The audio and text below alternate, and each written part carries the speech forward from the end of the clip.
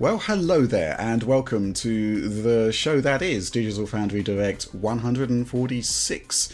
Big show today. We're recording this directly in the aftermath of Developer Direct from Xbox, which I think was an excellent show. Joining me to discuss it, first of all, John Linneman. Yes, that's right. It's Xbox time. No, this was a great show, like genuinely awesome. So I'm really happy to talk about it today.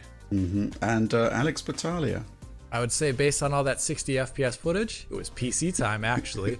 But I said it. Yeah, I'm excited. This was awesome. Let's talk about this.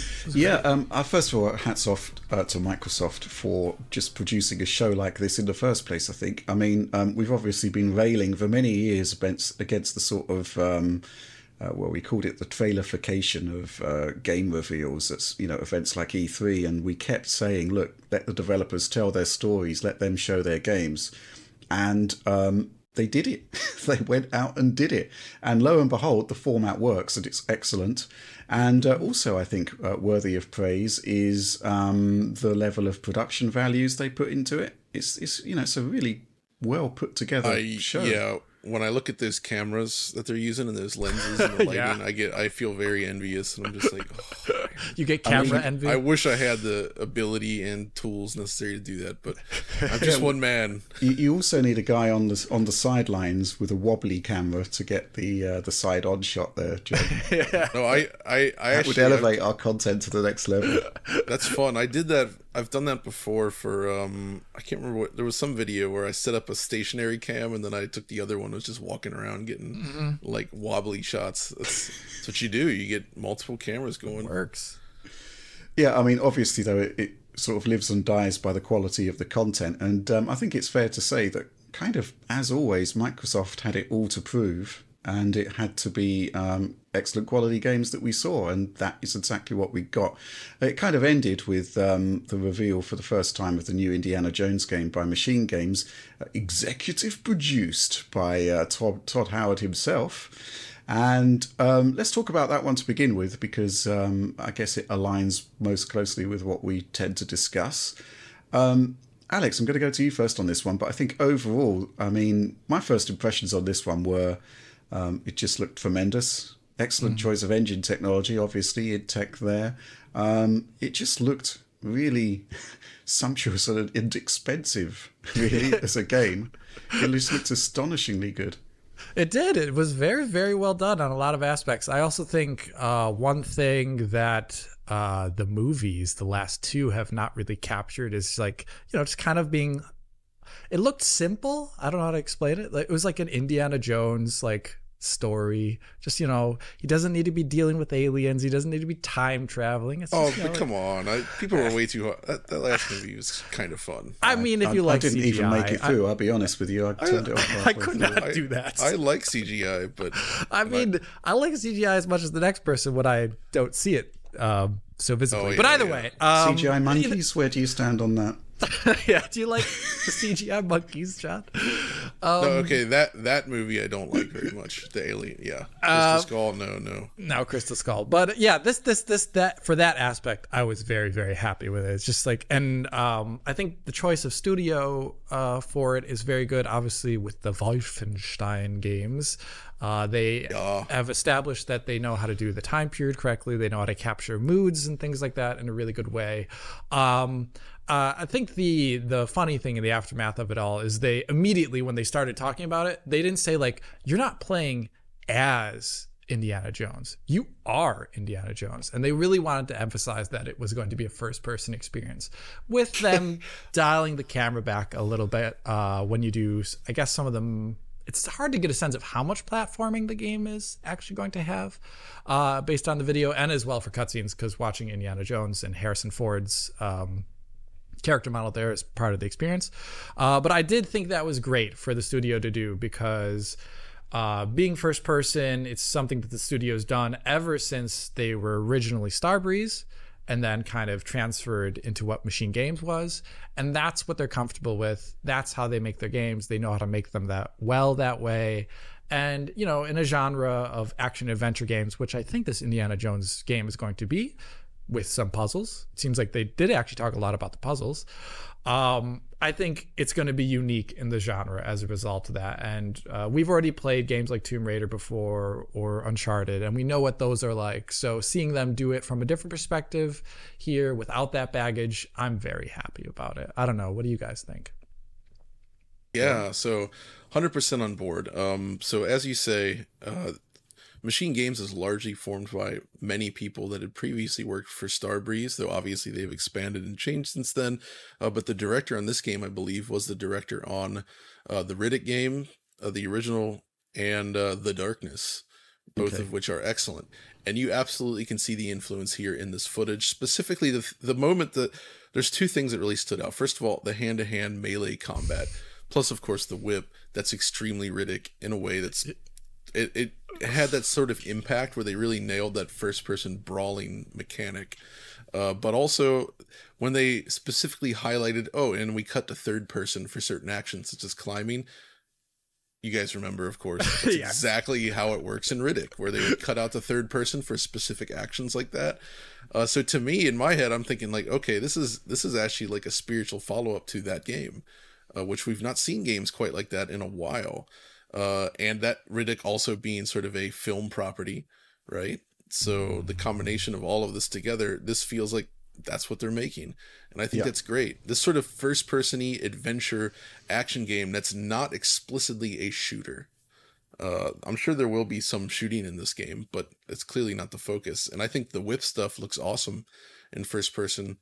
And I'll be curious to see how it actually plays out. But yeah, there's the melee stuff. There's the puzzle solving. Actually, the melee, some things about the melee that also stood out is like they have moments where he'll actually grab an enemy, and like grabbing them in first person almost kind of, I almost wonder if it'll have some sort of Doom style influence, you know, with the, what are they called? The glory kills. The glory kills, right? Where you kind of like can trigger an equivalent in this game, grab a guy by the collar and then like wail on him and then throw him back into the scene. Like there's a lot of potential for that kind of cool interactivity there. And beyond that, of course, you know, so visually, I think it looks generally quite good. I saw some complaints around the character models, and I can kind of see the issue there. I think the character models are good, but not like, they're not at the level of some other big AAA games, right? And that's, I don't think that's a big problem, but I think it's mainly like the indie character model and a little bit of the eyes. Like there is definitely a lack of subsurface scattering based upon whatever they're doing with their lighting. I think mainly it's actually a lighting setup issue and not an asset issue. Sure. I mean, I think some of the faces look a little weird in terms of the way they're designed, but I think that's mainly indie though. Yeah, you're right. That actually might just be an uncanny valley. I could call it uncali for short. Sure, actually. Do it. Uncanny valley kind of thing where we're used to seeing what Harrison Ford in indie looks like, and since they're going for his likeness, any differentiation stands out as being strange. So you're probably right about that, but I think it's mostly a lighting issue. Whereas the rest of the scene, I think, looks phenomenal. This is the first indie game that actually has his likeness, isn't it? In game. I mean, game. I would say that they've tried to have his likeness in the past. I mean, you go back to N64 PC, right, in the 90s, with that third-person Tomb Raider-like game that they made. I'm blanking on the name. The Infernal Machine? Yeah, it's the Infernal Machine. I mean, he was clearly designed to look like Indiana Jones, Harrison Ford, but the technology was, of course, limited. And then there was also the Xbox game, which I did a video on some years back, which was really cool. And I think in all cases they were trying to go for that look, but the technology wasn't there, right? But so one thing actually, so even though I think the model and some of the animation quality for the Indiana Jones character model is a bit off-putting because of the fact that we're so, like John said, I know these movies by heart. Like I know exactly the way Harrison Ford looks. And so seeing it looking slightly different and then moving in a more animatronic way, it is off-putting to say the least. But there are some things like that I thought in the initial, I don't know what the big baddie's name is. I forget his name all of a sudden. But there are some really cool things in terms of animation detail that are really great on the main character. Like Like when he's like looking down at Indy's like head buried in the desert, you can see there's like moisture collecting on his nose and it drops off multiple times. Also, when he is opening his mouth, sorry, Oliver, we're gonna have to do this. You can see the spittle between his lips going like stretching, going up and down. It's really, really cool. Like little, and then when he exasperates and says like the word forgotten, also a bunch of spit comes out.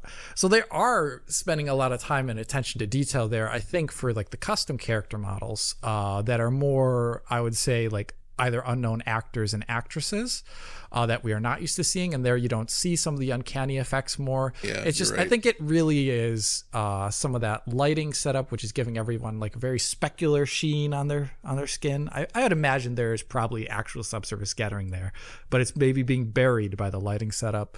And then I think it's just in, Harrison Ford himself. I don't know how you do it without spilling millions of dollars into this and doing something absolutely no one's ever seen before. Like this. But I would also say that it's going for that sort of like hyper realism look where it's not exactly targeting photorealism, right? It's clearly a stylistic looking game.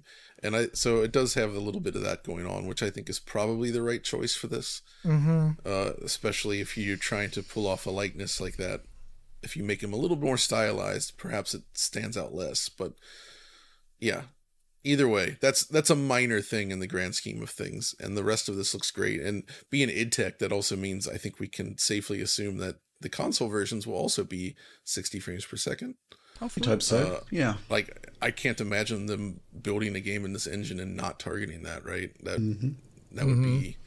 I mean, even remind me. I mean, like Wolfenstein 2 and everything. I believe all of those games were aiming for 60, even on older machines. So I think I think it was only the id Tech 5 Wolf game that was like unlocked 60, like it was like in the 40s on like there was a PS3 Xbox 360 version of that, wasn't there? Oh yeah. I don't think that was a capped 30 game though. I don't recall. I think the only older id Tech game that ran really badly was The Evil Within. Yeah, that's a good one. Which was a gosh darn mess, but that's everything such a weird else, game. I love that game, but technically it's very poor. I've got a few notes based on what I saw. But overall, I just thought it looked absolutely fantastic. I was really intrigued by their ideas that confrontations may actually have different ways through. You don't necessarily need combat. I mean, if you watch the Indiana Jones movies, combat is kind of like last resort almost. The guy uses his head to get through these situations more, and his guile. Much more than his fists generally. I thought that was they highlighted that, and I was really quite excited by that to see how it's actually going to work out. The puzzle solving side of things. I mean, there are a lot of sort of callbacks, echoes to the classic Indiana Jones movies. The Staff of Ra, that kind of thing. That's the sort of puzzling I'd really like to see, and it's kind of the sort of thing that Uncharted and whatnot have tried to do over the years. From a lore perspective, it made me laugh that, well, first of all, they had the logos of the various movies come up. It started off with Indiana Jones and the Raiders of the Lost Ark, which annoyed me a bit because that's kind of like the latter day name of the movie. Oh, yeah. It's Raiders of the Lost Ark. But then they did Indiana Jones and the Temple of Doom, Last Crusade. But then it stops there. You didn't get the logos for Crystal Skull and was it the Dial of Destiny? Just like, this is... And no mention of young Indiana Jones, jeez. This is the thing, right? This is what I find really exciting about it, is that, they've placed it in the timeline between Raiders and Last Crusade. And this is a luxury that the movies don't have because they have to accommodate an older Harrison Ford. If they're going to do a new movie. They can just place it square within the classic era. India is at its prime. And that's what really excites me about this. And you've got the globe-trotting, and you've got the scrolling map with the red line. The most important thing. Which is at 60 frames per second, no less. Yeah, crucial to Indiana Jones lore. So they get it, right? That's what really excites me about this. They get it. And they get the wisecracking. Shame you couldn't have Harrison Ford, but Troy Baker's doing a pretty good job with his stylings. Yeah. So, I think having Harrison Ford probably would have been a mistake, given that he sounds older. Yeah, he sounds like older, and also now. bringing Hollywood actors in, unless they're seriously familiar with like the way voice acting for games can work, I feel like they might get frustrated, and you may not get the performance you want out of it. Part time. Yeah, or the old Kiefer Sutherland problem, where it's like, Solid Snake, or sorry, I guess it was Big Boss. Oh my became gosh. basically a mute in The Phantom Pain. Yeah, kept you waiting. You didn't. Yeah, that was never a good one. I agree. I think, yeah, like Rich said, I'm actually super excited for this game. I like the previous studio's work. I'm a little bit less fan of TNC, the new Colossus, for a number of reasons. But I hope they, like, balancing the encounters is actually one of the hardest things. And Rich talked about like that, like where you don't want to force the player character to do too many things because you want some versatility in these encounters to actually be indie, not just punching and shooting Nazis all day, but moving around stealthily and silently, where he's not a one-man army.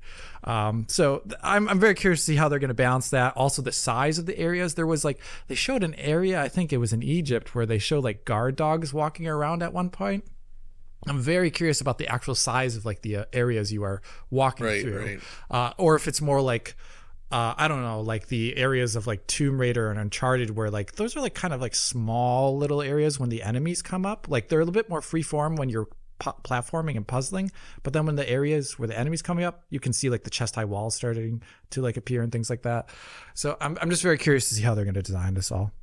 Yeah, I mean, I'm hoping for this sort of wide linear approach that I'm so fond of, where it's still a linear game, but parts of the level are rather open-ended and designed to allow experimentation, playfulness. That's kind of the whole design of Crysis, which we often talk about, where that's not an open world game. It is effectively a wide linear experience, and it sort of rewards varied styles of play. And I don't expect it to be that vast, but based on what they're saying here and their history of doing varied gameplay design, I think we should see something like that. So I only have one criticism at this point, and maybe it's minor and maybe it's nothing, but the Skywalker sound, Indiana Jones punching sound effect, didn't seem to be the one that was in the game. Maybe I'm wrong. Oh yeah, I know that one. Yeah. But that is like also pretty crucial part of the Indiana Jones experience. Yeah, but that really is literally so all I could. I mean, this was the most exciting game reveal I can remember for a long time. I thought it was absolutely fantastic. Yeah, because they did. I feel like we knew about its existence, but when they revealed it for the first time, they just came out full on with this showcase, and gives you a lot of information on it and kind of gets you excited. And this is exactly the type of game that, let's be honest, we haven't really seen Xbox focus on for a long time. This is something that we've been wanting and asking for, and I'm really happy that they're finally. What would be the last one? Like when they licensed in Rise of the Tomb Raider, perhaps. I mean, because Halo used to be a big single player thing, but Infinite didn't really, it didn't pull that all the way off. A lot of the other stuff, it's either multiplayer centric, a very different style of game, or something else entirely. Obviously Starfield is a single player game, but it's also like a big open world. It's a Bethesda game. It's a Bethesda game. It's not this. That's not to say there's anything wrong with those. It's great to have that kind of stuff, but I feel like this is the type of experience that Xbox has been missing in their wheelhouse, and they used to deliver on this big time in the past, but now I'm happy that they have at least actually multiple, I guess, kind of in the works. Yeah, some technical things I noted. There doesn't appear to be the last game they made was the Youngblood. Was it? Wolfenstein? Was Youngblood entirely them, or was that's also with Arcane a bit? It's co-developed, but that had RT reflections in it. It was like semi Nvidia sponsored. I know Nvidia engineers were on site. But there's a scene in the trailer. I've got these notes. Sorry, here at where is it? 056, where the one woman is talking with Indy. I don't know his counterpart, who I'm excited to meet. There's a mirror, I believe, behind them. It might be a mirror. It looked like a mirror, polished mirror or something like that. No RT reflections on that. So maybe the game doesn't have RT in this first showing. Maybe it will later. That would be a bummer, though, because aside from Youngblood, id Tech 7 itself has excellent and very fast ray tracing capabilities that we saw in Doom Eternal, right? And that ran beautifully on consoles as well. So yeah, so I guess we'll see. Obviously, there's probably a lot more going on here than at Eternal, I think, visually. So maybe they did have to make some sort of, or maybe it's just not ready for the trailer. And also, there's a shot at, excuse me, I'm trying to find where I read it, 0:53. So it's right before that. So 53 seconds into the trailer, not the direct thing, where there are some obvious shadow maps. So on the table, like undersampled, things lacking pixel perfect shadows. So no good evidence of any ray tracing at all. In fact, I would be surprised if they were doing any sort of ray trace lighting, at least in this trailer. It looked a lot like their old approach, which was light maps plus direct shadows. So very excited, though, still, even regardless. 60 FPS, first person, Indiana Jones. This sounds awesome. Hey, they picked their target for what they want to do visually, and they're going for it, and they're doing so with a high performance target as well. So I feel like that's enough. Not everything needs to push the boundaries, and I think this looks really good with a lot of traditional techniques. So I'm happy. Absolutely. Okay, well, let's move on to the next game we saw. Okay, so Developer Direct 2024 also gave us another look at Hellblade 2 from Ninja Theory, being developed up there in Cambridge, not a million miles away from where I live. Interesting one, this one, because it's still slightly enigmatic about what's actually happening in the game, right? We've seen combat, we've seen a cutscene, we've seen entering and exiting a cave. True, we have seen that. We've seen this now. John, what more did we learn about the game from Developer_Direct? I mean, I feel like they have showed more of the environment and the world that you'll explore in this game compared to prior showings, because this is a strange one in that they've been showing this game since 2019, was it? Yeah. But I feel, and maybe this is not a bad thing, but it feels like we don't really know much about it because, the gameplay reveal was, as Richard pointed out, you walk into a cave, watch a cutscene, and then you leave the cave. And you're like, okay. But, yeah, this video actually showed some proper combat, and I was happy to hear that they specifically noted that the combat system has been changed. It's new, revised. Which is cool because the combat played well in the original, but it was extremely straightforward. And by the end, it felt as if you were doing exactly the same thing throughout the entire game. And I'm hoping that there's a little bit more nuance to the actual play. And say what you will about their DMC game, which has many of its own issues, the actual core mechanics in that, I think, were generally pretty darn good. They did a nice job there, so I would like to see them leverage a little bit more of that level of combat in this game. And we'll see what happens. It's difficult to say. It's interesting though, hearing the original is such a weird experience, and it's one of those games, it's one of the few games that really pushed binaural audio as a means of conveying information to the player. I mean, I assume you guys have tried that with headphones, right? Yeah, it's fantastic. Yeah, they're doubling down on it with this one. I think that's really cool. Like, I am a proponent of home theater setups and such, but this is definitely one series that I think really celebrates a different form of audio thanks to headphones, and anybody can enjoy it. And binaural audio, for those not familiar, it's typically, so when recorded with a binaural microphone, you would physically have a dummy head with physicalized ear canals, and the mics are placed in that, and it's to simulate the way sound bounces around inside your ear. And when the mic records that and you play it back through headphones, it can actually recreate that effect in just with the sound file. No special hardware for the user or anything. It's literally just headphones. Yeah. And this is how they were able to accomplish that sort of the voices in the head stuff.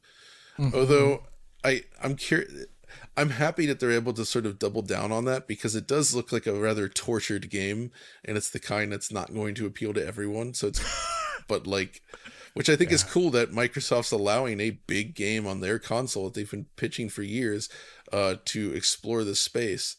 I was talking to a friend about this, and he was like, "Oh, I'm not interested in." I was like, "Wait, really? Why?" And they're like, "Well, the original it's just a game you play that wants to make you feel like garbage." It's like what? It's like basically the whole point is simulating a person who's going through a very difficult time, and it puts you in this headspace of feeling terrible. And it's like when you think about it that way, that's what they're doing, and they were pretty darn effective at that. But that's not like a mass market thing. So, respect for being able to produce something like this as a first party release. I think that is cool, even if it's not for everyone. But so beyond all that though, and we'll talk more about this is an Unreal Engine 5 game, as we know. And I do think what they've shown visually is excellent and probably one of the best things we've seen from any first party studio yet. Just in terms of character rendering and some of the effects and lighting. I mean, it looks very, very nice. There's that scene where one of the enemies sort of blows fire towards Senua. I love the way that looks. It looks more filmic, right? It's a very soft game. They're using a lot of VFX. It kind of reminds me of an even more realistic take on A Plague Tale Requiem. Right. You know what I mean? With that extremely dense geometric terrain and lots of fine granular detail everywhere, and like very realistic lighting. Although I think the animation of the characters here is probably beyond what we saw in Plague Tale. So all of that stuff, I think this will be a very cool experience, which is something I am looking for. And it is interesting that they confirmed it to be a similar length to the original, which at first I was like, wait, they've spent like 6 years making this, but at the same time, I tend to prefer smaller games as well. So, and I don't think a 40 hour game of having voices in your head would be all that palatable. You know what I mean? Yeah. So maybe so much this is the right choice. You can exactly. So I'm still very excited for it. I don't know. What do you guys think? I was expecting maybe a larger game just by virtue of the title. Senua's Saga. It kind of suggested something a bit more expansive and larger.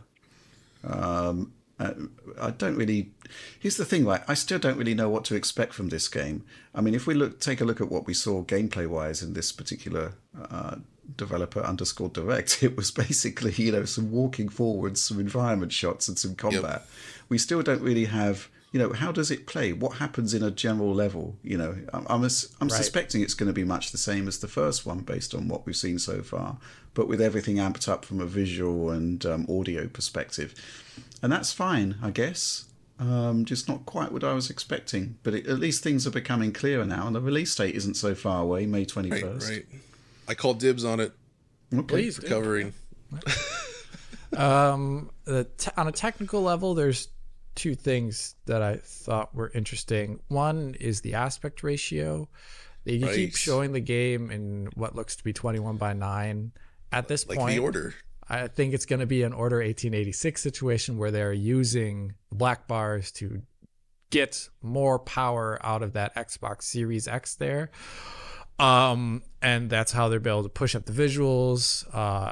We saw it also technically with the Matrix Also, demo. Death Stranding, the PS5 version of that had a ultra wide mode that expanded the FOV, but it was also like native 4K pixel, in terms of pixel rendering, right? Right, exactly. So I think that's what we're going to be getting here on Xbox now, based upon the fact that they keep showing it this way. If they didn't, like, it'd be so weird if the Xbox version came out and was suddenly 16:9. But I also did see some TSR breakup. Specifically in the shot where John talked about the fire. That's so like TSR has an issue where with particles that are transparent, they do like a ghosty kind of image on them. So we saw a version of the game that was running TSR UE5. That, I mean, I don't want to say this is the console version. This was also only 30 FPS footage. I think we saw the entire time. Yeah. There were some moments in the Avowed trailer that were 30, but I think they were slowed down. So I think this could could be a good target of what we see on the series consoles there visually. Alex, what do you think about this though? This is a game when I look at this running at 30 frames per second with the quality of the motion blur and the post-process heavy image, where I actually think it looks pretty good at 30. I think it looks fine. The slow nature of it, I feel like it's an acceptable choice in this case. I mean, for me, like, I would still play at a higher frame rate, but I think this is one of those games where the gameplay, like Rich said, we still have seen so little. Like, I don't think the gameplay is requiring anything that looks like a hardcore 60 FPS plus experience is required here. Counter-Strike. This is not your Counter-Strike. Will's not going to play it. Yeah, Will's not playing it. Counter terrorists, like, what? How are they? No Valorant. That's either. So it's no Valorant. So, poor Will. So I mean, we'll see here when it comes out. It's also going to be very interesting to see what the heck Series S is going to look like, all things considered. Blurry. Very blurry, I presume. Maybe very ultra wide aspect ratio. It's like 32 by 9. 32 by 9 in there. That's how they do it. That would be so funny. Make a giant hood under it just for good measure. It will be fine. I think generally is the. Yeah, I do hope though, in terms of accessibility options, it's a little bit hard, but the game, I could imagine, could turn people off due to how post-processing heavy it is. I think it would be nice to allow people to adjust motion blur strength and maybe adjust whether or not chromatic aberration and distortion barreling is occurring for that lens. Because the game's got all of that in there. The first game kind of did too. But it'd be nice to seeing those things, especially on the PC version, being toggleable. It might have a performance mode. I mean, the first game had several modes, so we just don't know at this point. And a performance mode would make the Series S port at 30 easier, I guess, in an Alan Wake style. True. Right. Mm-hmm. Okay, anything more about Hellblade 2? I guess we don't have to wait too long until we see it. The final point to lay down, and this, thinking of those black bars and The Order 1886, my prediction is that this is the Xbox's The Order 1886. Right. Okay, cool. And when I say that, that is not negative. I covered that game last year as sort of a retrospective, right? Yeah. And frankly, I thought it was really enjoyable. Yeah, it has a lot of limitations. It's a small game. I hope this doesn't have the same sort of cliffhanger aspect of The Order, because that was actually disappointing, because the story was getting good and then it just kind of ends, right? But everything else, The Order is a fairly linear, straightforward, experience-driven game. The core mechanics, the gunplay, are actually very solid and competent, but not like, genre-defining. And it tells its story well with memorable sort of sequences, characters, and it has the same sort of very filmic look with a lot of post-processing, really, really strong motion blur and animation work. And so basically that's kind of what I think we're seeing here, is a game of that style more than anything else. And when you think about it like that, I mean, I view that as a positive thing. Some people might say, well, that's not good, but I still think The Order was pretty all right. I like it. Okay. Well, let's move on to the next title. Okay, so Developer Direct 2024 also gave us a good look at Ara, the new game from Oxide Games. Previously did Ashes the Singularity, but they were talking up more their Civilization credentials, I think. Wait, real quick, Rich, was Ashes of the Singularity actually a game, or was it a benchmark? It was a game. It was a game, John. It was a game, John. Even it's one of those funny things where it launched as a benchmark first before it even launched as a game. I'm pretty sure AOTS did. Okay. The reason why I'm excited about this is, one, I thought technologically there was a lot going on here that we haven't seen the studio really do with their most recent technology, at least in a while.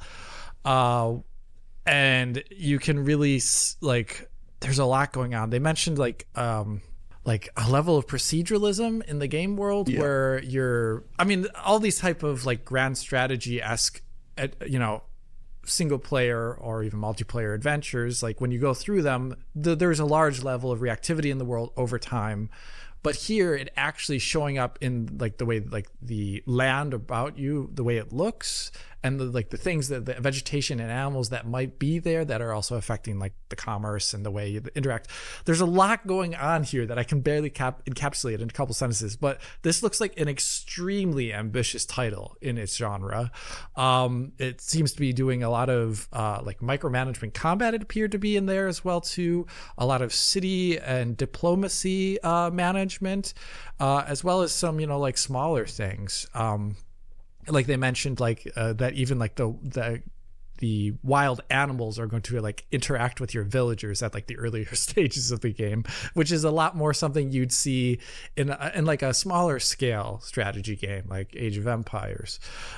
So there's a lot going on there in terms of what they're trying to do in the genre itself. It seems like a very ambitious title, but I also thought technologically this is one of really, really good looking RTS game. I think one of the cool things that they've always done, probably since Ashes of the Singularity, is they've really pushed a unique engine directive. Like for Ashes of the Singularity, they were going for like texture space shading running on the GPU, MSAA resolve, no TAA really, and like a very unique way to do rendering to reduce aliasing.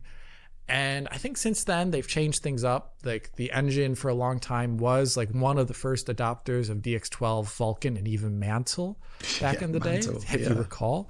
And since then there was a blog post by, I think their TD, describing how they backed off of DX12 and low-level APIs for a while because it was like a management nightmare for them to make it just as fast always as they wanted, and supporting the hardware, all the various hardwares that they wanted to get into the game.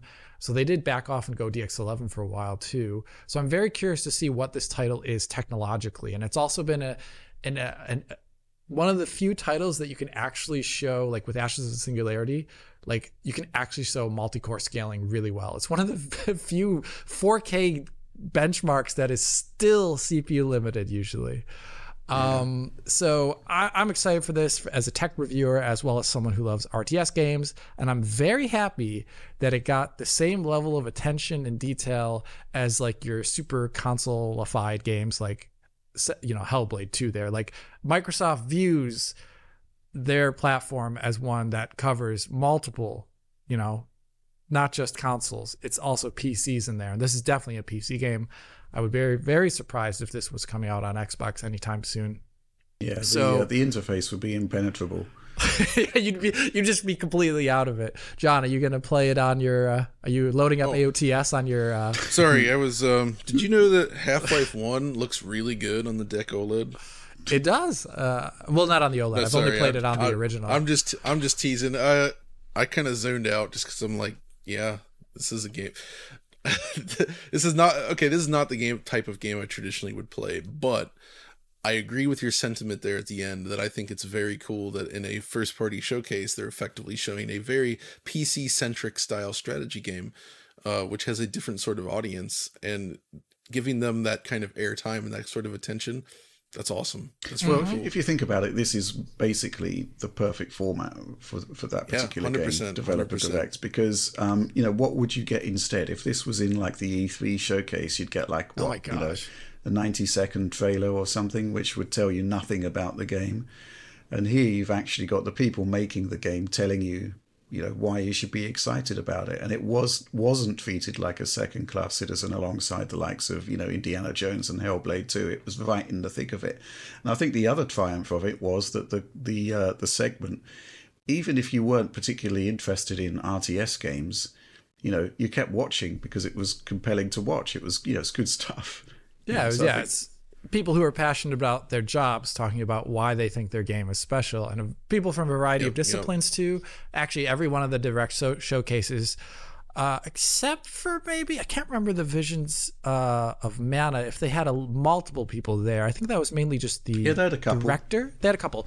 But like most of them had like a variety of people from a variety of disciplines talking about like things in the game. And obviously they are scripted there. You don't want people just freewheeling for this developer _direct. But, you know, they said something about why they cared about their game and what makes it special. So for this one, RTS genre lover, a variety of different RTS games, this put it right on my radar, more actually so than their previous titles. I'm very excited for this one. Mm-hmm. Yeah, I mean, I'm really excited about it as well, and certainly from a technical perspective, Dan Baker, who really did some fantastic work with Ashes of the Singularity. He's back. I'd really love for us to speak to him about what they're doing with Arla. Fingers crossed there. But let's move on. So developer _Delay24 scored another hit, I think, with the surprise reveal of an Xbox version of Visions of Mana. It's a game that isn't actually... it's coming fairly soon, I think. And I think this was, yet again, another triumph. John, just in terms of quality of presentation, styling, this just looked really, really great, I thought.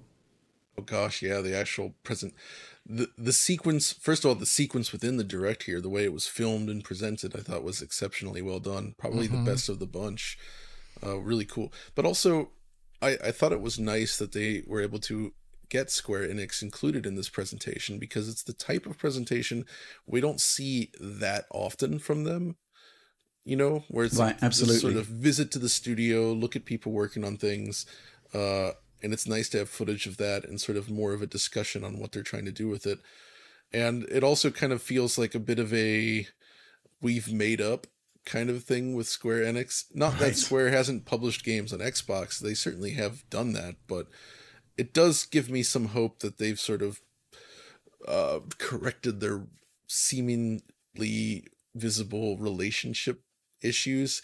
I don't know a good way to describe that, but you know the sentiment, right? Where it just it felt like Square was kind of skipping out on Xbox a lot in recent years.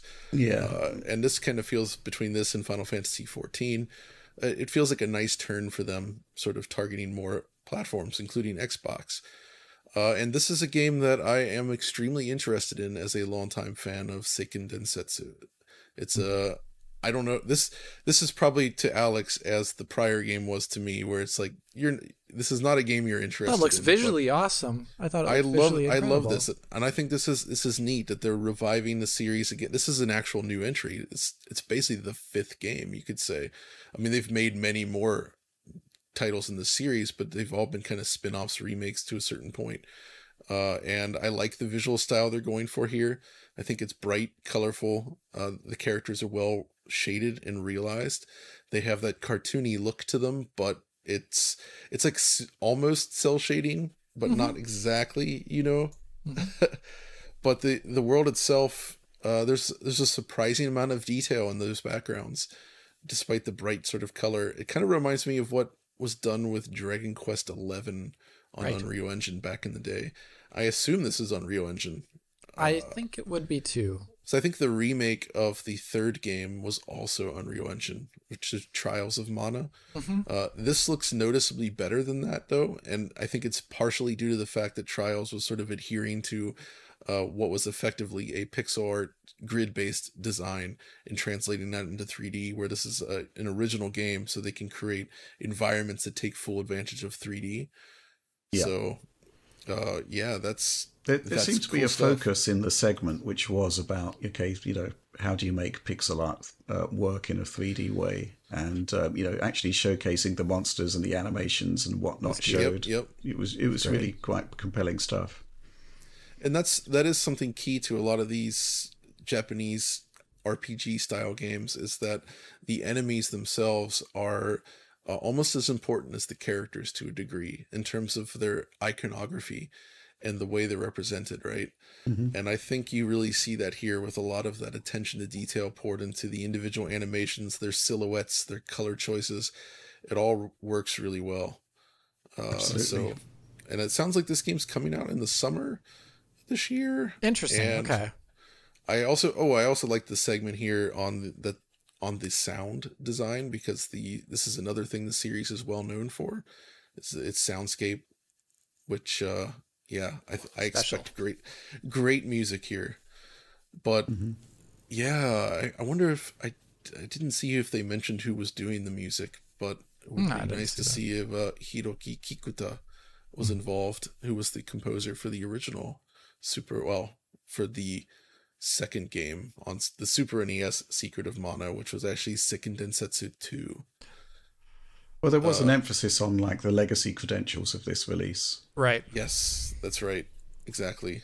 So, yeah, I mean, do you guys have anything to say on this? Or? I'm John. Despite what you're saying, I'm actually excited for this based upon the direct. Wow. I think it looks beautiful. That's cool. I liked the emphasis on tying back to a series with epic roots. It goes back really far. And then maintaining that. The only thing is I actually do love turn-based gameplay. And I really love turn-based gameplay. People I know that people don't like it. I love it too, but this series has always been action, right? Okay, so yeah, so like that's the only thing like where I like no like I'm not super into there's no really good way to say it, but like JRPGs that are real time, I haven't really been able to get myself into them always, but maybe this will be an exception to the rule where I feel engrossed in it enough because I thought the world looked so great. So I also want to see it running on my system, and it is a PC. Just looked it up. It is coming out at least on Steam even, which is great.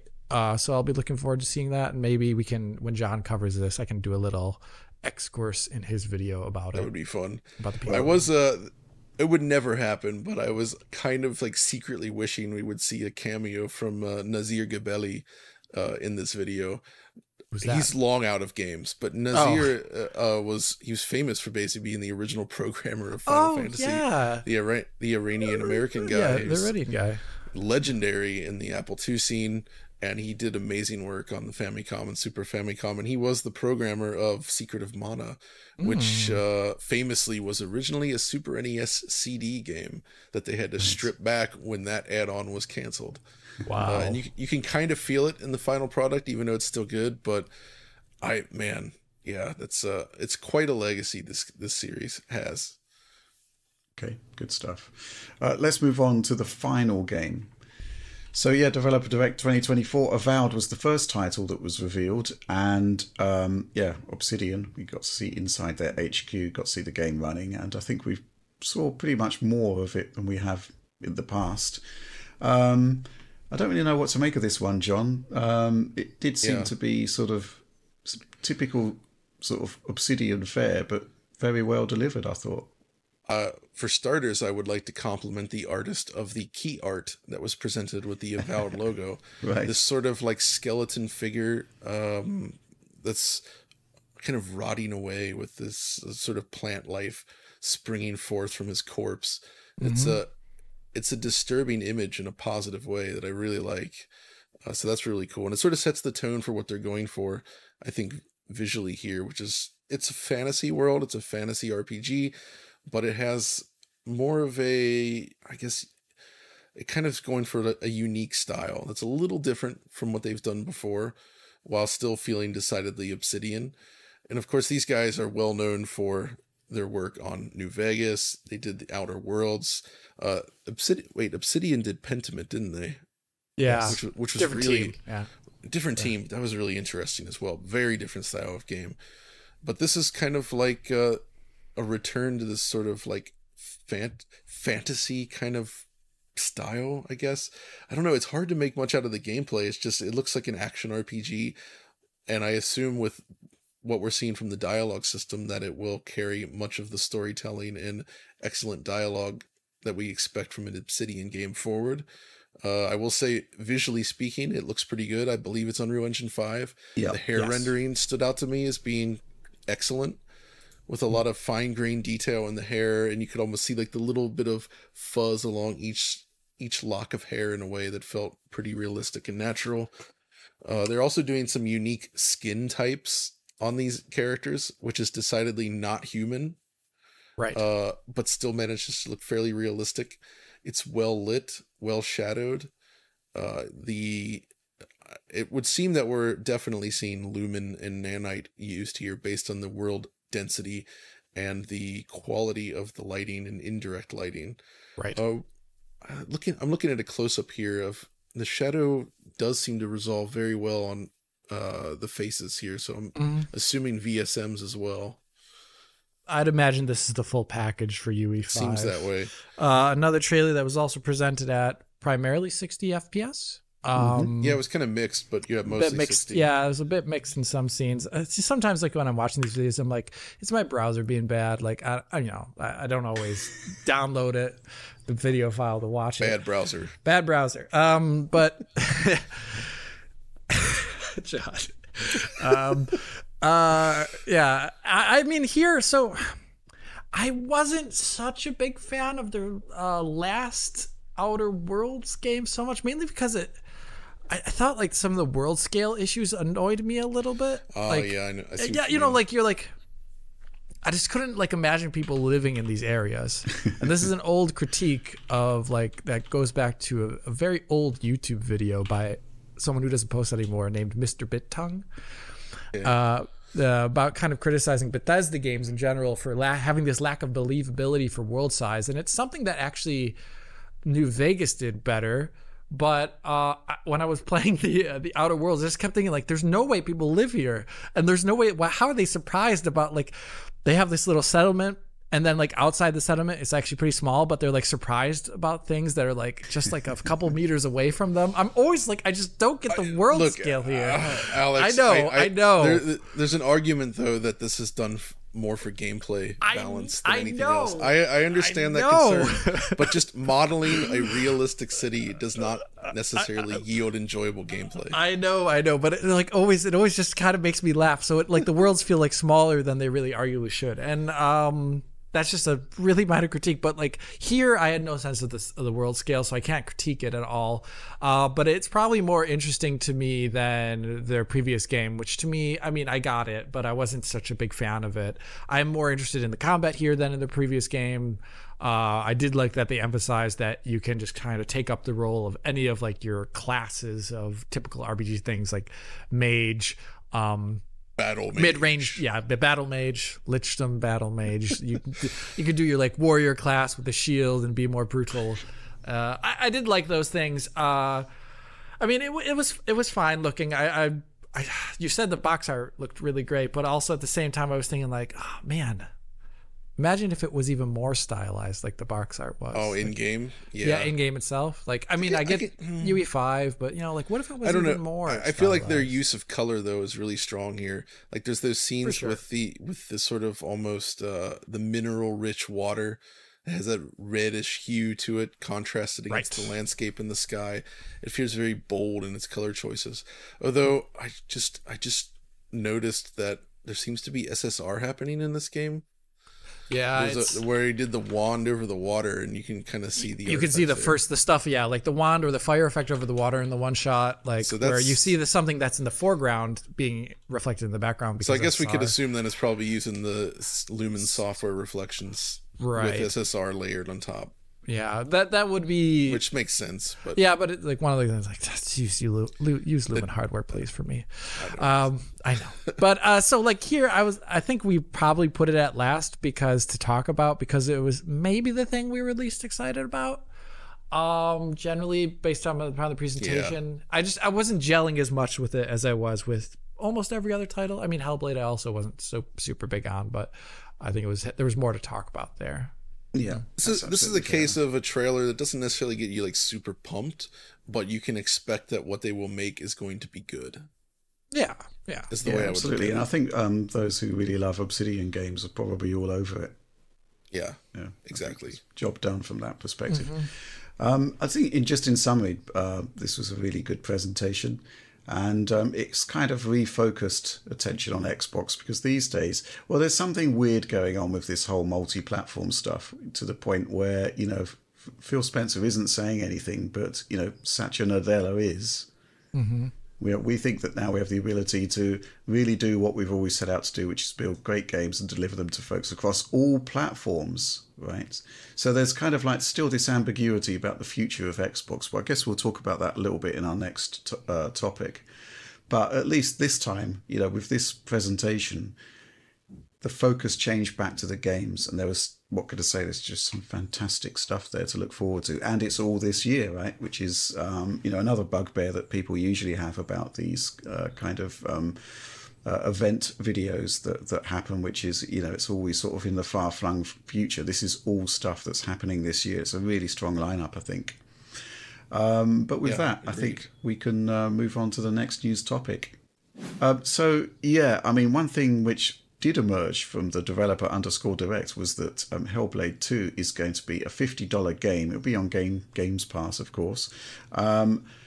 But also there was the announcement that there's not going to be a physical version of the game. There's not going to be a disc that you can buy. You cannot buy Hellblade as a disc, which on its own, you think, okay, fair enough. But what we're seeing now is another sort of example of what looks like a trend from Microsoft in actually something that could lead to the complete discontinuation of Xbox games on physical media. Now that sounds extreme, but remember the FTC leak where we actually saw previews of the refreshed Xbox Series X machine that's allegedly coming sort of, I guess, towards the end of this year.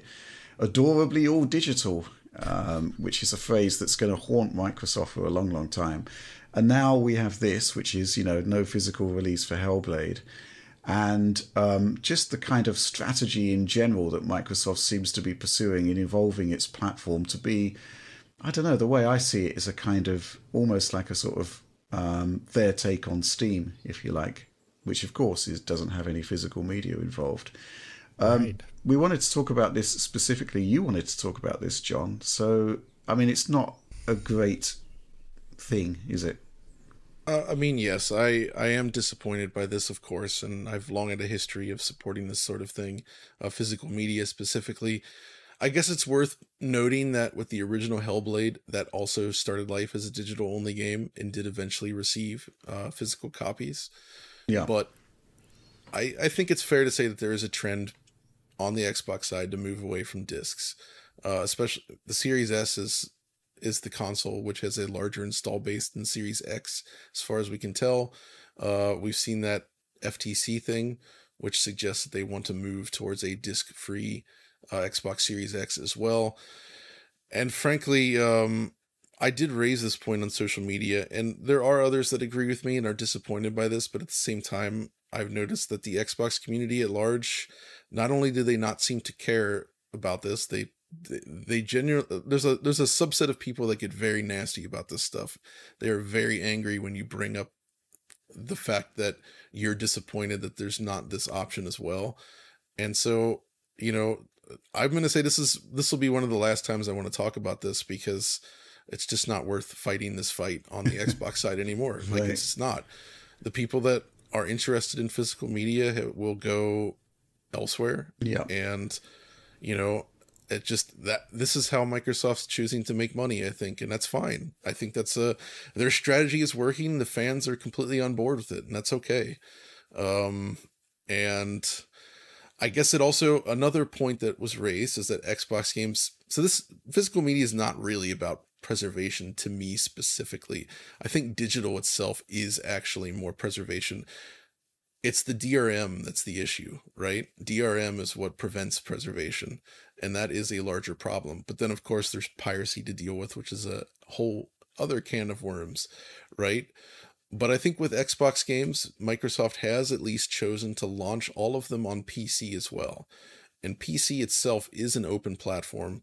There is a way, if you know what I mean, to preserve most games on the PC. And for that, I am grateful that they continue to launch day and date on PC, because that is, if I am going to have to accept digital, I would rather do it on PC as a platform versus a console, because all consoles are ultimately DRM locked boxes. With disc media and cartridges, even though it's technically true that you don't own the thing, right? You have full control over when you play that disc, unless the game, of course, is an online game relying on a server. And that's kind of this ability to go back and producing DF Retro. I often pull in older consoles, and the internet connectivity of the first generation, like PS3, 360, that is a gigantic pain in the butt to deal with when you pull them out and want to revisit older games. And I do find having the disc makes it much easier and more enjoyable to get back into stuff. So that's why I continue to pursue that myself. But yeah, on PC, as long as we have PC, I think we're okay on that front. Whereas with Nintendo and Sony, there's other concerns there, because not everything that on Sony, some games come to PC. With Nintendo, I would say no games come to PC. So, and thankfully their security hasn't exactly been robust, to say the least. So if they had their way, entire generations of games on, like, say, the Wii would be gone forever.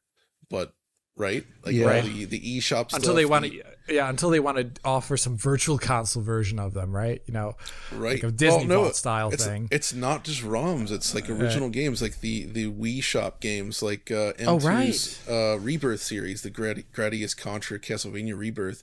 You can't buy those games anywhere; they are not available for purchase, and Nintendo would make it impossible to access them again, even if you did buy them. But thanks to piracy, the heroes in this case, they have actually been saved, which is good. Well, they've actually rebuilt the Wii Shop. They have rebuilt the Wii Shop. Was it the Reshop? That's right, the Reshop. Which is basically, Exactly. they've rebuilt it as a, but you don't pay for the games. Now, from a preservation perspective, great, but from a commercial perspective, I do think. And this is the problem, here. as I feel like companies, it would be better for them to try to meet the customers somewhere in the middle here, right? People are forced to go to this level to gain access to these games, which shouldn't just disappear from existence. And if companies were more willing to meet their customers halfway, maybe this wouldn't be a problem. I mean, I would say, DRM aside, Xbox has admittedly done a good job with making many, but not all, of their old games available again, which is great with their backwards compatibility program. So I commend them for that. I don't know. It's such a complicated situation. I understand business wise why Microsoft would want to phase out discs, especially given that they've been pushing Game Pass. That's where they're making a lot of money. I think their audience has largely accepted that that's the way they want to play their game. I don't think they're going to stop offering digital sales either. I don't expect Game Pass to become the de facto method of accessing these games. It's just that they've chosen a different path, and as far as the disc stuff goes, which I lament it, but I've learned to accept that that's what they want to do. And well, you've also noticed, especially in Germany, that, and I think it's also the case in the UK as well, that the actual physical presence of Xbox media in game shops is kind of dwindling. Yeah, they do still sell physical games here on shelves, both at specialty stores and larger electronic stores. I mean, we're seeing them phase out in the US with, like, Best Buy kind of disappearing. But Xbox sections in particular have been mostly evaporating, like, just they're gone or reduced to very few games, which to me makes me wonder, what do the retailers know? Is it just them not ordering them, or is it like Selling. some other communication happening somewhere down the chain where it's like, hey, this is not what we're doing going forward, right? Yeah, I mean, I still think that there's a crucial role for physical media to play, which we haven't discussed, which is, the classic arguments. You don't own the game. You can't resell the game. You can't share the games with your friends. If you think back to that classic E3 2013, the thing that sunk Xbox One was that video of, Shuei Yoshida giving a game to somebody else and basically saying, yeah, that's how we share games on PlayStation 4. That was basically a defining video for that generation that just was the final nail in the coffin of Xbox's nascent plans to do exactly what they're doing now, which is to reduce or to change the way that people actually access games. So that all of that stuff's going to be the preserve of PlayStation and Nintendo, seemingly. It's just, to me, it feels like a missed opportunity for them to capitalize on a certain subset of their fans, like at least offering like special editions or like versions of these games on the disc media, or maybe what if they transition to some sort of like alternative drive system, whether it's a USB stick. They wouldn't do it, but there's little SSDs. Like, I thought that would have been something like that would have been amazing, expensive, but I would have been willing to pay more for like a game on some sort of media like that. Well, we can assume that whatever Switch 2 is going to be isn't going to be game carts as they are right now. They need a high bandwidth delivery system. Yeah, and more that space is comparable to. I mean, it's going to be some sort of high-end flash, I'm sure. So yeah, I mean that would be a potential solution there.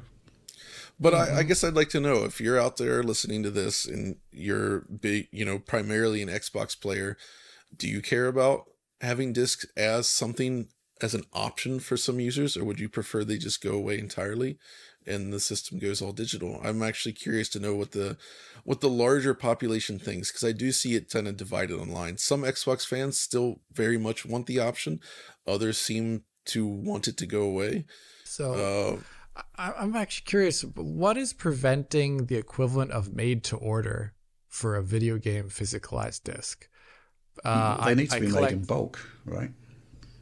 Dude, I don't know. Like, I guess maybe they do, but like, maybe, I don't know. I just feel like in the era of like 3D printing and of the fact that I've always been able to burn a disc in my gosh darn drive on my own computer, I've always wondered, like, why can't you just have like a made to order disc version of a game? It could be pretty simple. It doesn't need to be special. So, like, what is preventing this? Part of the problem, though, Alex, I think, is, and this is unique to games versus other mediums, because obviously music and films have shifted largely digital, right? But Blu-ray discs, music CDs, vinyl records, even cassette tapes, they're still made and manufactured today. Oh, yeah, they are. The difference there is that the hardware required to play them is not a closed standard. So any company can make one of those.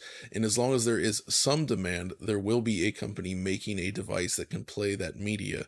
But with a console, it's a lockdown system. Not anybody can make that. If the manufacturer doesn't provide a means for playing physical media, then there is no option. It is impossible. Like the Series X does have a disk drive, but if they follow those plans and phase it out, and the two machines on sale no longer have that as an option, that's it. Right? There's no point anymore. There is no vinyl record resurgence happening if the disk drive or the card reader or whatever is removed. And that's really the bummer with games that's different from other media. I would say. That's sad, because it feels like there could be a boutique market there, but I guess not. I get what you're saying, Alex, because we could have a made-to-order Digital Foundry gosh darned T-shirt. Yeah, right. So why not a game? Yeah. I think there's something going on here. I think there's definitely a transition period happening for Xbox at the moment, where they're wondering, what's the plan going forward? Where do they want Xbox to be in 5-10 years from now? And I don't think physical media is part of that equation. I honestly think they're eyeing Steam and wondering what they can do as their sort of take on it. And, if you think about what's actually happening with Steam, that they've got their own console now. So, they're kind of doing an Xbox from a certain perspective. Do you know what I mean? Oh, and the thing about Steam Deck, though, is that it's still a PC, which means it is open, and there are ways to get things into Steam that maybe Valve does not directly offer. Well, maybe this is again part of the Xbox plan, right? I mean, do they really need heavy DRM? I honestly think, I would hope no. I think they should be thinking about some sort of preservation mechanism. I think we were talking about this just before we started filming, John, where if you've got like 10-year-old games on your platform, remove the DRM. There's nothing to lose by doing Get rid so. of it. Yeah. Get rid of that DRM. Yeah, this kind of ties into what we talked about last week with like Microsoft themselves taking more of a Steam Deck approach with Xbox, where they build a version of Windows 11 that behaves like the Steam Deck game mode portion of its Linux distro. And it's a closed, polished platform that feels like a console, but is still fundamentally a PC, allowing them to continue to offer Xbox consoles, but also exploring like the handheld space and basically changing the nature of what Xbox is to embrace the positive side of digital, because there is definitely positives there. So I think there is chance for some pretty cool things to be done in that space that I could be okay with. It's just the platform right now kind of hangs in a weird spot where, you know what I mean. So yeah, I know exactly what you mean, John. Like for me, we did talk about this before you started, but as soon as like I think a lot of people, as soon as it goes all digital, there's, like you said earlier, there's going to be a lot of people who are just been like, okay, so why don't I just buy the PlayStation 5 version of that game maybe instead? And I think that's going to end up happening to a degree for those people that don't want to migrate to PC or, for some reason are still invested in that Xbox ecosystem at that point. I mean, yeah, I have moved primarily to PC. I would say in the last year or so, PC has become my main platform again, which hasn't been the case for a while, but there it is. I would like to see some clarity on what these future plans are, because, honestly, when I'm seeing these statements from Satya Nadella, honestly feels like it's undermining the messaging that's coming from Phil. And there needs to be some clarity there, to be honest. And yeah. Oh, with like the targeting the different platforms? Targeting the different platforms, and just basically what is the vision for Xbox at this point, because it's not really clear, because certainly the developer direct seemed to be mostly business as usual, right? Indiana Jones is going to be on Xbox and PC, not PlayStation. Exactly. Yeah, so it's kind of conflicting signals there. Maybe it is just the ABK stuff that's multi-platform. Right. Who knows? We kind of need a bit of clarity there. I'm not really sure at the moment what Xbox stands for anymore, but only because of these rumors, right? And the stuff that's happening on the acquisition side. I mean, what I will say is that if Microsoft has any more grand plans for acquisitions on the scale of Bethesda or ABK, then oh my goodness, I kind of think they've got to be fully multi-platform at that point, just to pass the regulatory hurdles that were faced with their most recent acquisition. But yeah, interesting stuff. Let's move on to the next news topic. Okay, so this week it was the release of The Last of Us Part 2 Remastered. Interesting reactions from the audience here, some overwhelmingly negative. And I think we should just plough on to support a Q&A here, because we had a couple of questions about this. This one from the ever awesome Dr. I Crappenshits. Regardless of the T-Lu 2 case, on a more physical or philosophical level, do you think it's fair that games that are compiled for a different system, in other words, recompiled or remastered if we weren't talking about code, are labelled as such, or do you think games labelled as remastered should be distinguishable from the original work, unlike most remastered music, for example? So this is the key thing, right? The Last of Us Part 2 Remastered, it does look, let's face facts here, it looks very, very similar to the PlayStation 4 Pro version of the game. But significantly, there are enhancements that bring its visual feature set, certainly in terms of 4K modes and whatnot, into complete parity with The Last of Us Part 1, which is a point that was made by Naughty Dog on social media today. I think there's been some sort of points being raised where maybe it should have been labelled like director's cut or something to sort of reduce expectation. I'm curious what you make of this, Alex, because typically when you look at remastering on any other form of media, it's exactly what they've done here, which is to say, increased clarity, same core assets. And the thing that really sort of slightly annoys me about this sort of negative reaction is that, well, it's not a $70 release, it's a $50 release. And if you already own the game, then it's a $10 upgrade. And more than that, and I actually saw a tweet today where somebody who owned the PlayStation 4 version digitally, I presume, bought the version on PlayStation 5 and got a refund from Sony, and and a note saying, "Hey, maybe you should consider the $10 upgrade instead." So, assuming that's genuine, it kind of covers all bases. I think I'm really not getting. It's optional. You don't have to buy this game. So I don't know. For me, like I think it's just in terms of naming, there's no good consistency to the way these things are done in the video game market. I mean, The Last of Us Part 1 is called remastered, even though it's a complete remake of the original game. Maybe there's some logic in there that's shared between the two and the level design layout, but everything is different. Like all the assets are different, you know, like the naming, it just doesn't mean anything at this point. And I think the reason why they call it The Last of Us Part 2 Remastered is for consistency in the naming between their most recent efforts. I think it's all just about consistency. I mean, since it's a completely optional purchase, I cannot get upset about it at all. I think in terms of maybe wanting a bit more, one thing I would have maybe liked to have seen is they do adhere to a 1440p TAA presentation for their 60 FPS mode, and it seems to have enough headroom there. I think I would have liked to have seen maybe a little bit pushing there more in some aspects. I don't know what they would be necessarily. I would have maybe liked to have seen, maybe not FSR 2 because they fixed the LODs. They fixed the LODs. So, maybe 4K FSR 2, if someone wants it as an option, that's going to be in the PC version when that comes out. I don't know. Like, I can't get troubled with it. And I do find it a little bit funny that it is such a negative reaction.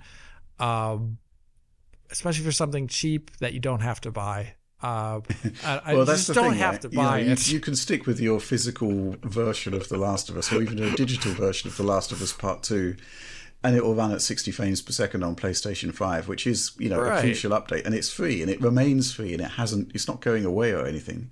It's kind of shades of Ghost of Tsushima when that was ported over to PlayStation 5. John, what's your reaction to that remastered moniker? In a way, I think there's just so much confusion around the usage of the word remastered, remake, and all those sorts of terms. What does it actually mean? And I think the problem is that it means different things to different people and different companies. So sometimes you'll see remastered applied to a game that has a gigantic visual overhaul. Other times it's more like, this is more in line, I guess, with, as you mentioned, the traditional meaning of remastered in regards to like film and music, where it's still recognizably the same product, but with some minor changes to the overall presentation to bring it up to whatever spec they're targeting.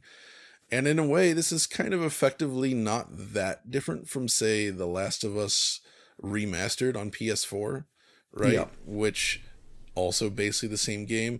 It's just that the leap felt larger there because the gap in terms of what the visual target was, and it's just mostly the same assets, just higher resolution. It actually runs well.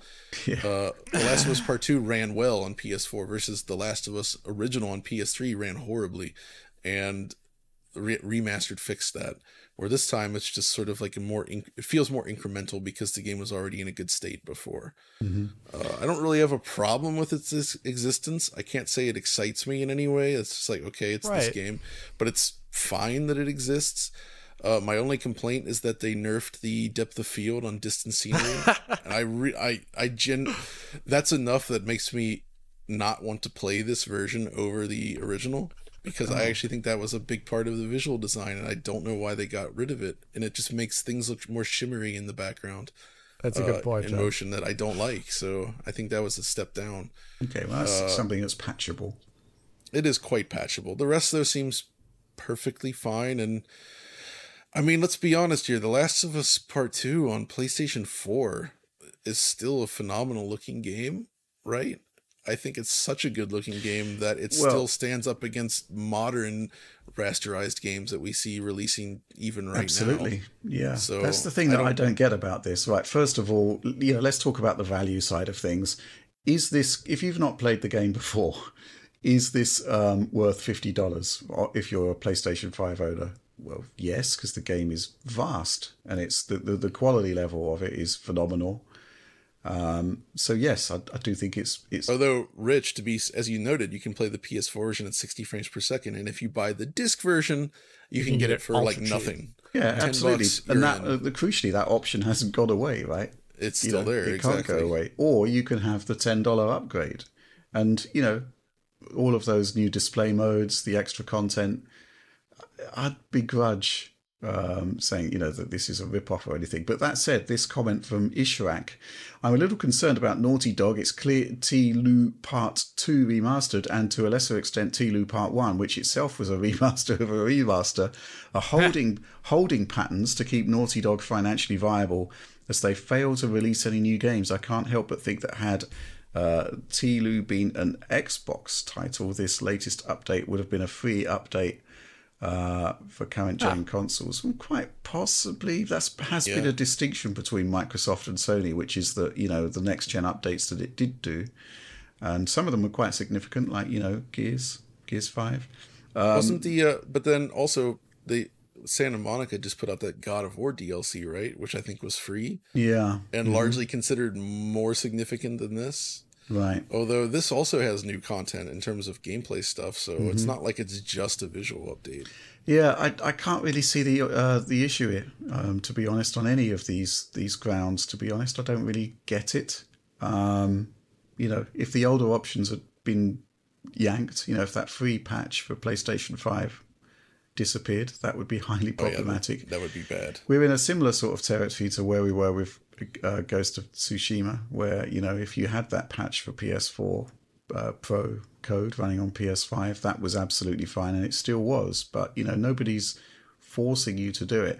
In terms of this question about Naughty Dog being financially viable, I guess maybe there is this sunk cost of the online game that's been canned.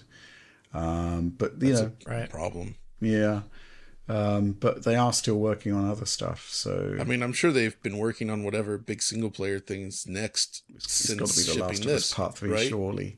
And but still, it's probably 4 years away at this point, right? I don't know. Man, as well made as these are, I'm kind of feeling done with this Last of Us stuff. It's too depressing for me. I don't know. I mean, yeah. There's the last time I loaded it up, it coincided with a very negative time in my life, and now the game is kind of scarred for me, where just looking at footage again makes me feel bad. So I don't know if I can ever play this game again. Well, look, I think the one thing which we kind of need to bear in mind is that we're now 3 years into the current console generation. We don't really know what the Naughty Dog engine is going to look like on PlayStation 5. Now, you could say we're looking at it right now with The Last of Us Part 2 Remastered, but if you go back to the the PS4 Pro era, PS4 era, what they did with The Last of Us was kind of completely different to what they did with Uncharted 4, which was a properly built for the PS4 era game from the ground up. So, I'm just kind of curious as to how many Naughty Dog games we're actually going to get this generation at this point. Probably one. Not but also, game. I will say, though, you mentioned the Pro is interesting because for people that pick this up, perhaps the PS5 Professional will offer sort of the similar upgrades we saw when the PS4 Pro launched for prior games, right? I could see this being updated to include, say, play at native 4K at 60 or higher, even maybe. Yeah. As an option, right? That would be great. Yeah, just unlocking the frame rates. Yeah, just exactly. Mm-hmm. Why not? Okay. Which they already kind of do in VRR mode, right? Yes. So, okay, which has been a godsend, by the way, in so many games. Just having VRR more widely accepted, it's a great thing. Mm-hmm. Absolutely. I don't really have too much more to say about this. I'm just kind of added it to the docket to talk about it because I'm just kind of a bit bewildered. Actually, the one thing I did forget that is actually a significant upgrade are the loading times. Yeah. They are way longer on PS4, even when running on PS5. I think if you load from the menu, it takes 16 seconds on PS5, which still seems slow for PS5. But that same scene, also running on PS5 in the original game, Oliver clocked it as taking nearly 2 minutes. It was 1:36. So 16 seconds versus what are they 1:36. doing? My goodness. Right? So, yeah. The game is seamless when you play it normally, but if you're someone that wants to jump into different situations, chapters, play the action scenes, having a much faster loading time makes a big difference. Okay, let's move on to our next news topic, which is actually kind of, again, another reaction to stuff that happened this week. Nvidia started the rollout of its RTX 40 series refresh, and the 4070 Super launched. And we've got a few questions from supporters here following up on that. This one from Yonder Vittles. I'm sure this is one of those references that's going to be explained to me in the comments, but let's crack on. Hello, gents. With the release of the RTX 4070 Super and the impending release of the rest of the quote-unquote Super line, I've been mulling over moving on from my trusty 3080. However, I've never been more confused on the merits of an upgrade than I am now. I've long used an 80 card of some sort, but the price of the 4080 is a little hard to swallow. How do you recommend a person navigates the current GPU offerings? Would the DLSS 3 features of the 40 series make a change from a 3080 to a 4070 Super a quote-unquote upgrade, or is it better to just resign myself to the $300 price difference between what I paid for my wonderful 3080 and what they want for a 4080 Super? Man, Alex, this is a big one, isn't it? That's a hard one. It is, because I think fundamentally you need to ask the question of whether you feel the time is right for an upgrade. Do you feel that the 3080 is holding you back? I mean, possibly with the path generated stuff, path tracing stuff, frame gen would actually be a really interesting feature to have. We actually had a couple of supporters on our Discord side grade from the 3080 to the 4070 for the extra memory and the frame generation, right, which kind of makes sense if you really want to play Cyberpunk path traced. You really want to play those games with path tracing, the 4000 series where you really want to be. But ultimately, I don't think the 3080 is in any way obsolete at the moment, really. I mean, typically people hold on to their graphics cards for a few years. I suppose it has been a few years. It's been a few, but I mean, there's some slight things here. Like, when did the 3080 launch? Actually, was that 2020? Yeah. Oh my goodness. Yeah. We're getting old. We look at this. I feel like this is hard. Like, really, just look at the games you're playing. If those experiences that are noticeably different on the 40 series cards. Specifically the side grade that Rich was talking about, but the 4070 Super and maybe TI Super,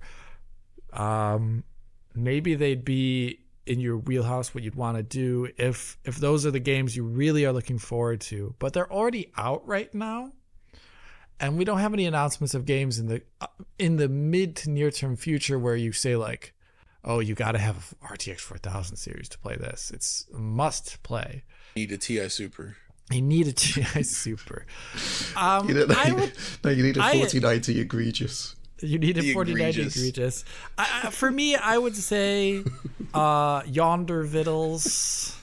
That I don't see the huge upgrade necessity for you at this very moment. I think I'm putting out a video soon enough about FSR2 modding on the RTX 3080 mainly, and you're getting, it's not the same quality as DLSS 3 frame gen. I'm not going to lie about that. But you're getting upped performance. I show in the video like path trace Cyberpunk running it at, I don't know what your output resolution is. I honestly don't know, Yonder Vittles. I showed it running at 1440p with that's fair. That's fair. And I could also pump up the internal res a bit if I really wanted to.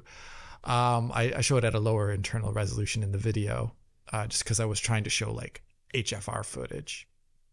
But there are ways around these things thanks to modders, and I think maybe give those a try out first. Think what see what you think about that. I don't see the huge necessity at the moment. And my gosh, what the next series of GPUs is, you'll be surprised. It's probably around the corner in some way that, like, in between now and then, what games are coming out that are going to spur you on, other than Alan Wake 2 and Cyberpunk? Like, what games are coming out between now and then that are really like, you need an RTX 4000 series for? I don't really know. Yeah, typically upgrades aren't from one generation to the next. There's like, you go back to the one before that, I'd say. But ultimately, I think that the bottom line is that if you feel held back by your current card, I think you probably would need a 4080 to get both the improvement to performance, because you're looking at like a 50% level improvement to performance, which you won't get with a 4070 Super. And you get the frame generation and stuff like that. It does feel like a palpably different product, whereas 4070 Super is like, a 3080 Ti really with frame gen. And the 3080 Ti famously wasn't really that much better than the 3080. Yeah, it's better, but not to the degree that would necessitated a $1,200 price point or whatever it was at the time. So, ultimately, I think that's the bottom line. Let's go to this question from F to the G. Hey there, lads. I really enjoyed the 4070 Super comparison to the PS5 in the latest GPU review, but why didn't you also include an older RT-capable model like 2080 Ti he's put here? It's the old Ti versus Ti conflict. Yeah.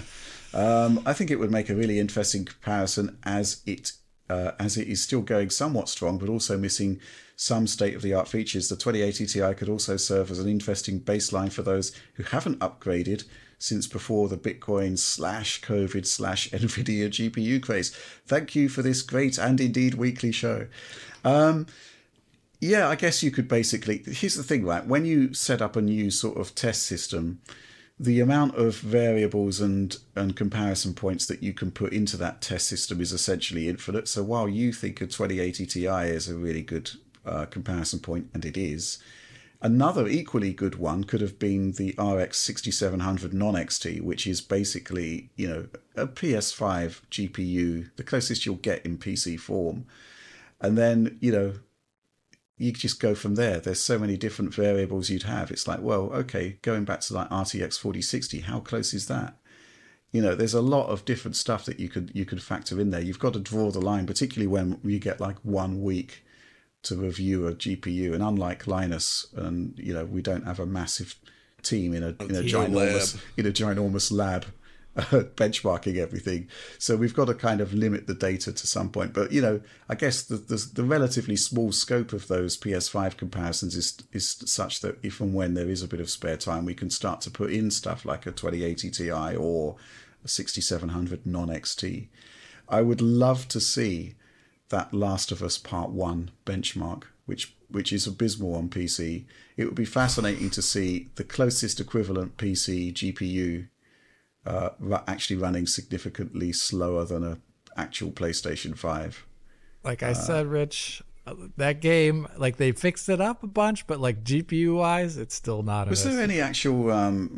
I think you mentioned something about async compute utilization. Yeah, well, as it was launched, I was going through. Oh my gosh, I'm forgetting their name all of a sudden. I was trading GPU captures, as in traces, with running on an RX 6800 XT at the time with, I forget their name. I'm sorry. Forgive me if you're watching this. And we were looking through it, and I was looking at it at my end. I'm like, I'm not seeing any asynchronous compute used here at all in The Last of Us on PC. And yeah, there a lot of concurring there on their end as well too. So one of the interesting things about The Last of Us is they, especially with their presentations for the PlayStation 4 version of the game, is they used asynchronous compute so much on the Sony side of things, on the PlayStation console side of things, where they would purposefully slow down things on like the raster side, the non-compute side, to leverage that as more overlap window for asynchronous compute to run. It was like super async compute heavy game. And on the PC version of it, it's like minuscule. It's just kind of funny because obviously we come off like our interview with the team Ubisoft Massive behind Avatar, and they're saying like, oh, we use asynchronous compute on every platform, a whole bunch of it. And that's a game that scales actually pretty normalized in the PC scale, like when you look at the GPUs that I was able to scrounge up there. So that's what I was a little bit worried about, doing these PC to console comparisons is that like not every port is as good as every other port. But it's still a good baseline. I like that you included that in the review because you saw just the huge differential between something like Plague Tale. You also did Cyberpunk, and then that Telu, right? And you could just see how different they were in terms of, to be honest with you, a little bit of that there is quality. Yeah, basically the cromulent ports, you could actually draw conclusions as as just how much of a leap the 4070 Super is. But you look at The Last of Us Part 1 and it's kind of like, yeah, something's definitely wrong here. Something's wrong here. Yeah, something's gone wrong. We've got also this question from some guy person. Rich, in your RTX 4070S review, you demonstrated how the 4070S is basically 2x the performance of a PS5, which is a great place to be. 4K 30 PS5 games turn into 4K 60 games on the 4070S. That's a great, easy story to sell. Do you think the 4070 Ti Supermax Plus Ultra egregious would have as good of a through line?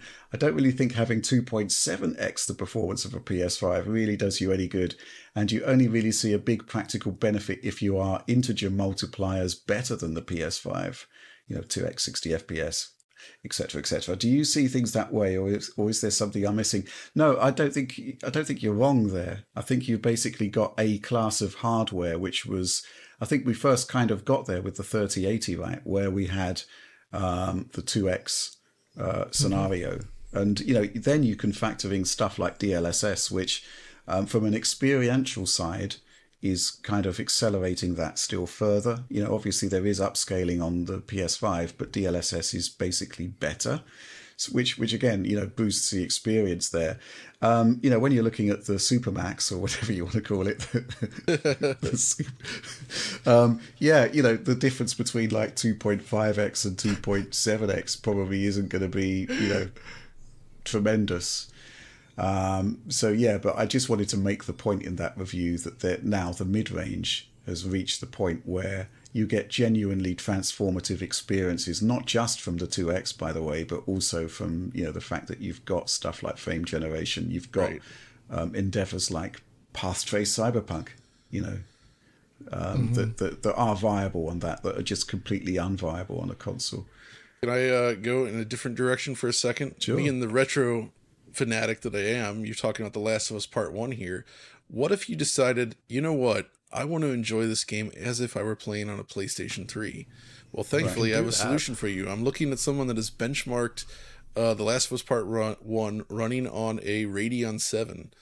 They've opted for 720p output with FSR2 performance mode, so 360p using very low graphics settings. Oh my goodness. The GPU is sitting at 99 or 98% the entire time, and the average frame rate is, well, it seems to vary, but I've seen dips as low as 7 FPS. Jesus. 23 FPS, What? So maybe it's even worse than the PS Triple original. But what? Are you serious? This is a Radeon 7? It's a Radeon 7, yeah. And it's running that And they're running on a Ryzen 5 5500U.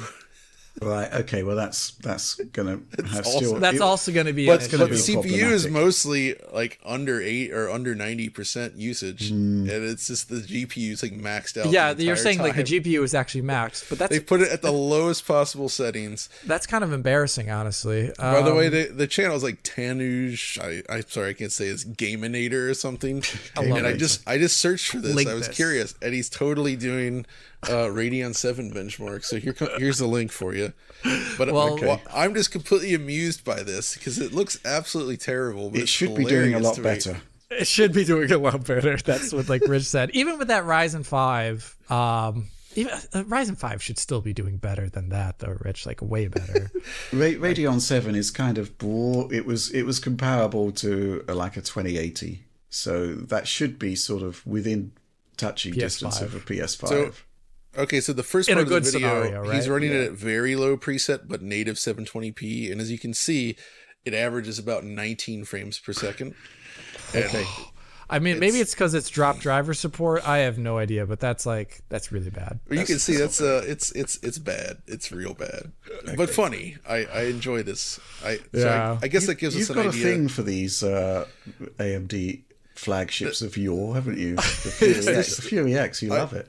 I love the Fury. No, it's just there's something about watching what was once considered like a flagship product, just kind of like watching how it drops off, right? And it does seem to happen like really big with some of these old flagships like this. The 2080 would do all right on that game, right? Not great. Right.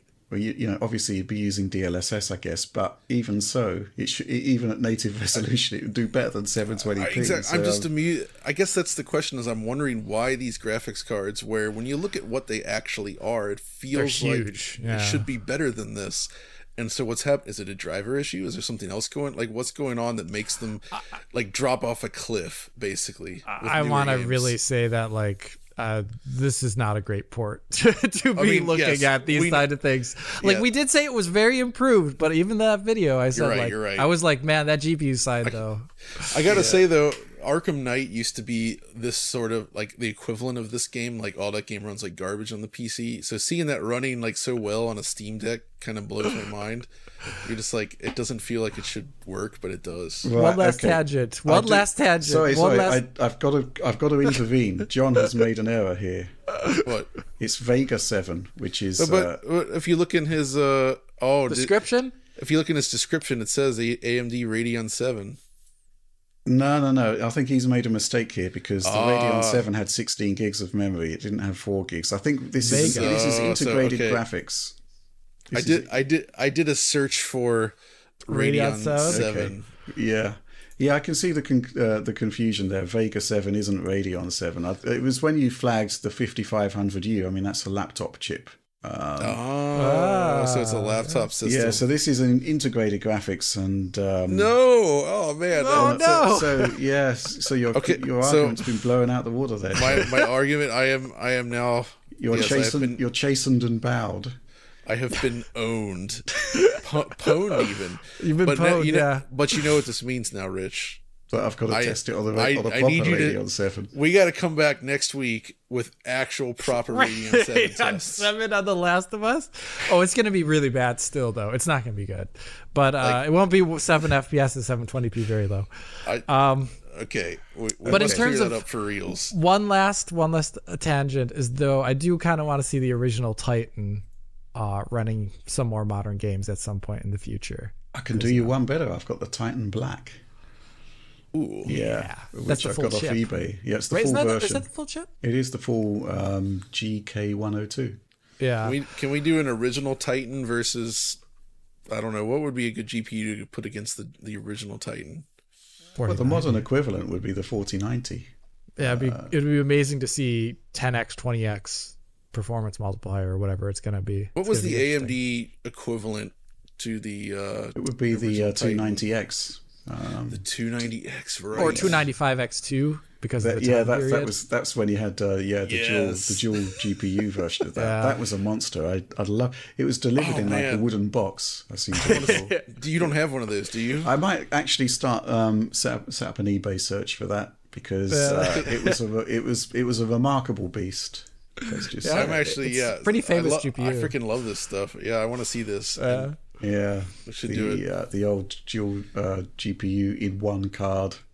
Mm-hmm. They also did that with the Titan Z, right? The Titan Z. Yeah. Sorry, that's a 3000. Like the Smack Z. That's like the funniest GPU ever. Even though it was not great. I think it was wasn't it like two 680s in a SLI? I don't know. I'm all right, we're way off. Final question here about the supers. Hey DF team, with Nvidia releasing the Super Series, I've noticed a lot of discourse pertaining to AMD and how they will react with possible price cuts. It got me thinking. While I commend AMD for making their FSR open source, I also believe that the only way they can compete is to differentiate themselves by making a proprietary feature and be the first to market, akin to Nvidia with DLSS. Thoughts? The problem is installed base. If you're making this technology and basically nobody only only the very latest GPUs from AMD can use it, you don't have the market penetration to actually make the investment worthwhile. I think that's the bottom line, and it kind of goes against the philosophy that AMD have set up, which is to, GPU open. It's to make everything work on everything, which I think is, if you're not the market leader with an 80 to 90% market share, it's actually a very laudable thing to be doing. But what do you think AMD could do on this one, Alex? I mean, the thing is, when you look at DLSS, that wasn't a game changer day one. It required like an iteration to actually become something desirable. Yeah, I mean, I would love to see them push for something very new. I mean, they do have some proprietary technologies in their driver. The most recent one would be AFMF. Yep. They've got Hyper RX, Radeon Chill. These are things that have value add to users who are using their GPUs. And for some of them, for a while, anti-lag was for the most recent GPUs. We'll see whatever happens with that now in the future. I think they could keep going in that route, making their driver have more interesting features. I would actually like to see that. But I think they do actually need to push on price performance more than proprietary things, just like Rich said, just because with their minimal install base, convincing developers to use a non-open technology, unlike for Nvidia where there's so many installed users that it's almost a no-brainer at that point to even put in the black boxes, which not everyone's happy with. Then yeah, I think they should just really focus on price performance and make sure Intel doesn't eat their lunch at some point in the future. Just in case, because Intel is going to be putting out new GPUs soon. I actually do think they're a semi-threat to AMD's current position in the marketplace, even though they're still like way behind in a number of aspects, because they only have things to gain at this point, and AMD has market position to lose. So yeah, I get what you're saying. Yeah, and also they've made the right calls technologically. I mean, they're fully in on ray tracing and machine learning, and that's particularly the machine learning side of the equation is going to become crucial over the next few years. And again, go back to that Microsoft FTC leak, and they're talking about their next generation consoles having machine learning. Nvidia's blazed a trail there, and it's a good thing to have. And I think Intel have made the right calls there. Right, totally.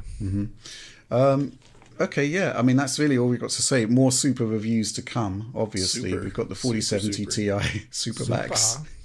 They would be the 4080 Egregious. But yeah, we'll obviously be following up with those reviews as and when. But let's move on. Okay, final news topic of the week. And John, you've been playing Bulletstorm VR. I'm assuming on MetaQuest, right? Yeah, but for less than 2 hours, which is key because I am going to seek a refund for this. I am not happy with this version of Bulletstorm. I think they've completely messed it up. Basically, I love Bulletstorm. I think it's a fantastic game. And I had skepticism that it could be translated to VR, and the skepticism I think is warranted. Because in the end, I don't think it feels very good in VR. The way the camera moves, the way everything interacts and works, it all feels flimsy. In fact, it feels so flimsy that I kept like thinking like, I was looking through information on the game. Did they like rebuild this in Unity or something? Because it doesn't feel like Bulletstorm anymore. What, an Unreal game rebuilt in Unity? That's what it feels. That's genuinely what it feels like. I don't, not to knock Unity. I'm just saying it has that feeling of transplanting assets to some other engine, which by the way, actually worked super well with the Resident Evil 4 VR release on the standalone headset. That felt awesome. And that was a different engine, but this one.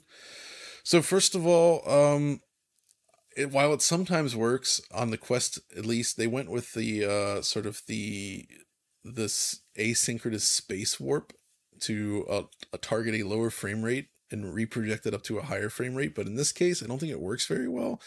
Your weapon always has like a laser pointer, and just when you move an object near your face, you get that double image effect all over. They also don't completely stick the landing in terms of frame rate consistency, so the motion is not as, it's kind of juddery looking. To avoid motion sickness, the movement of the characters feels very stiff, but it doesn't feel like Bulletstorm. And things like the way you interact, obviously like kicking enemies is a big part of it, the sliding, all of this stuff. Like when you kick, you just see like a boot just like appear in the middle of the screen and like do the kick animation, then disappear.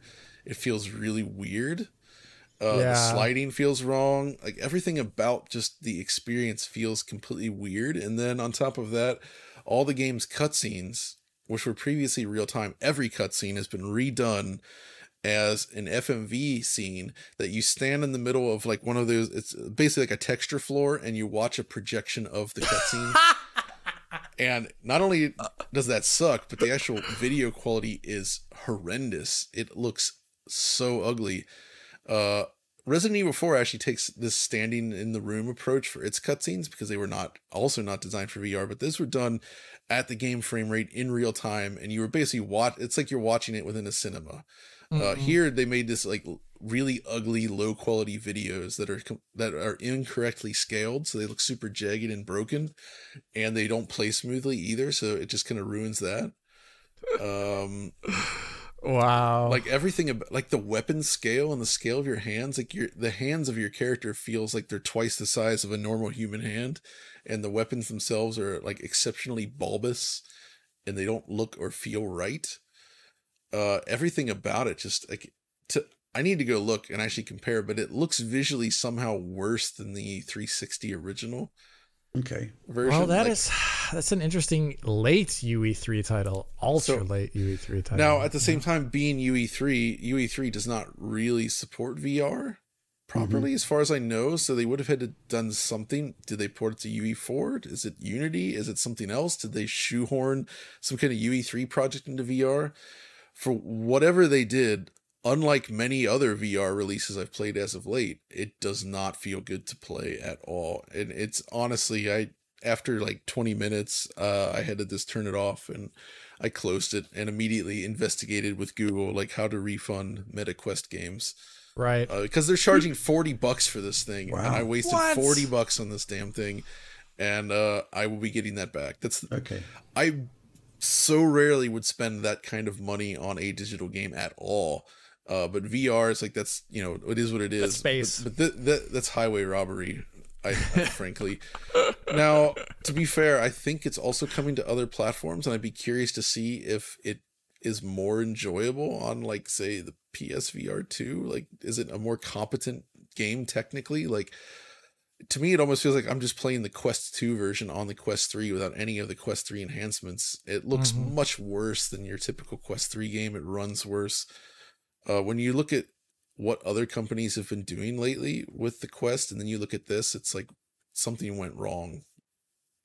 I've only got one question, Yeah. John. This is a vintage 2011 Unreal Engine 3 game, but it saw the debut of Epic's light shaft / God Ray technology. Oh, yes.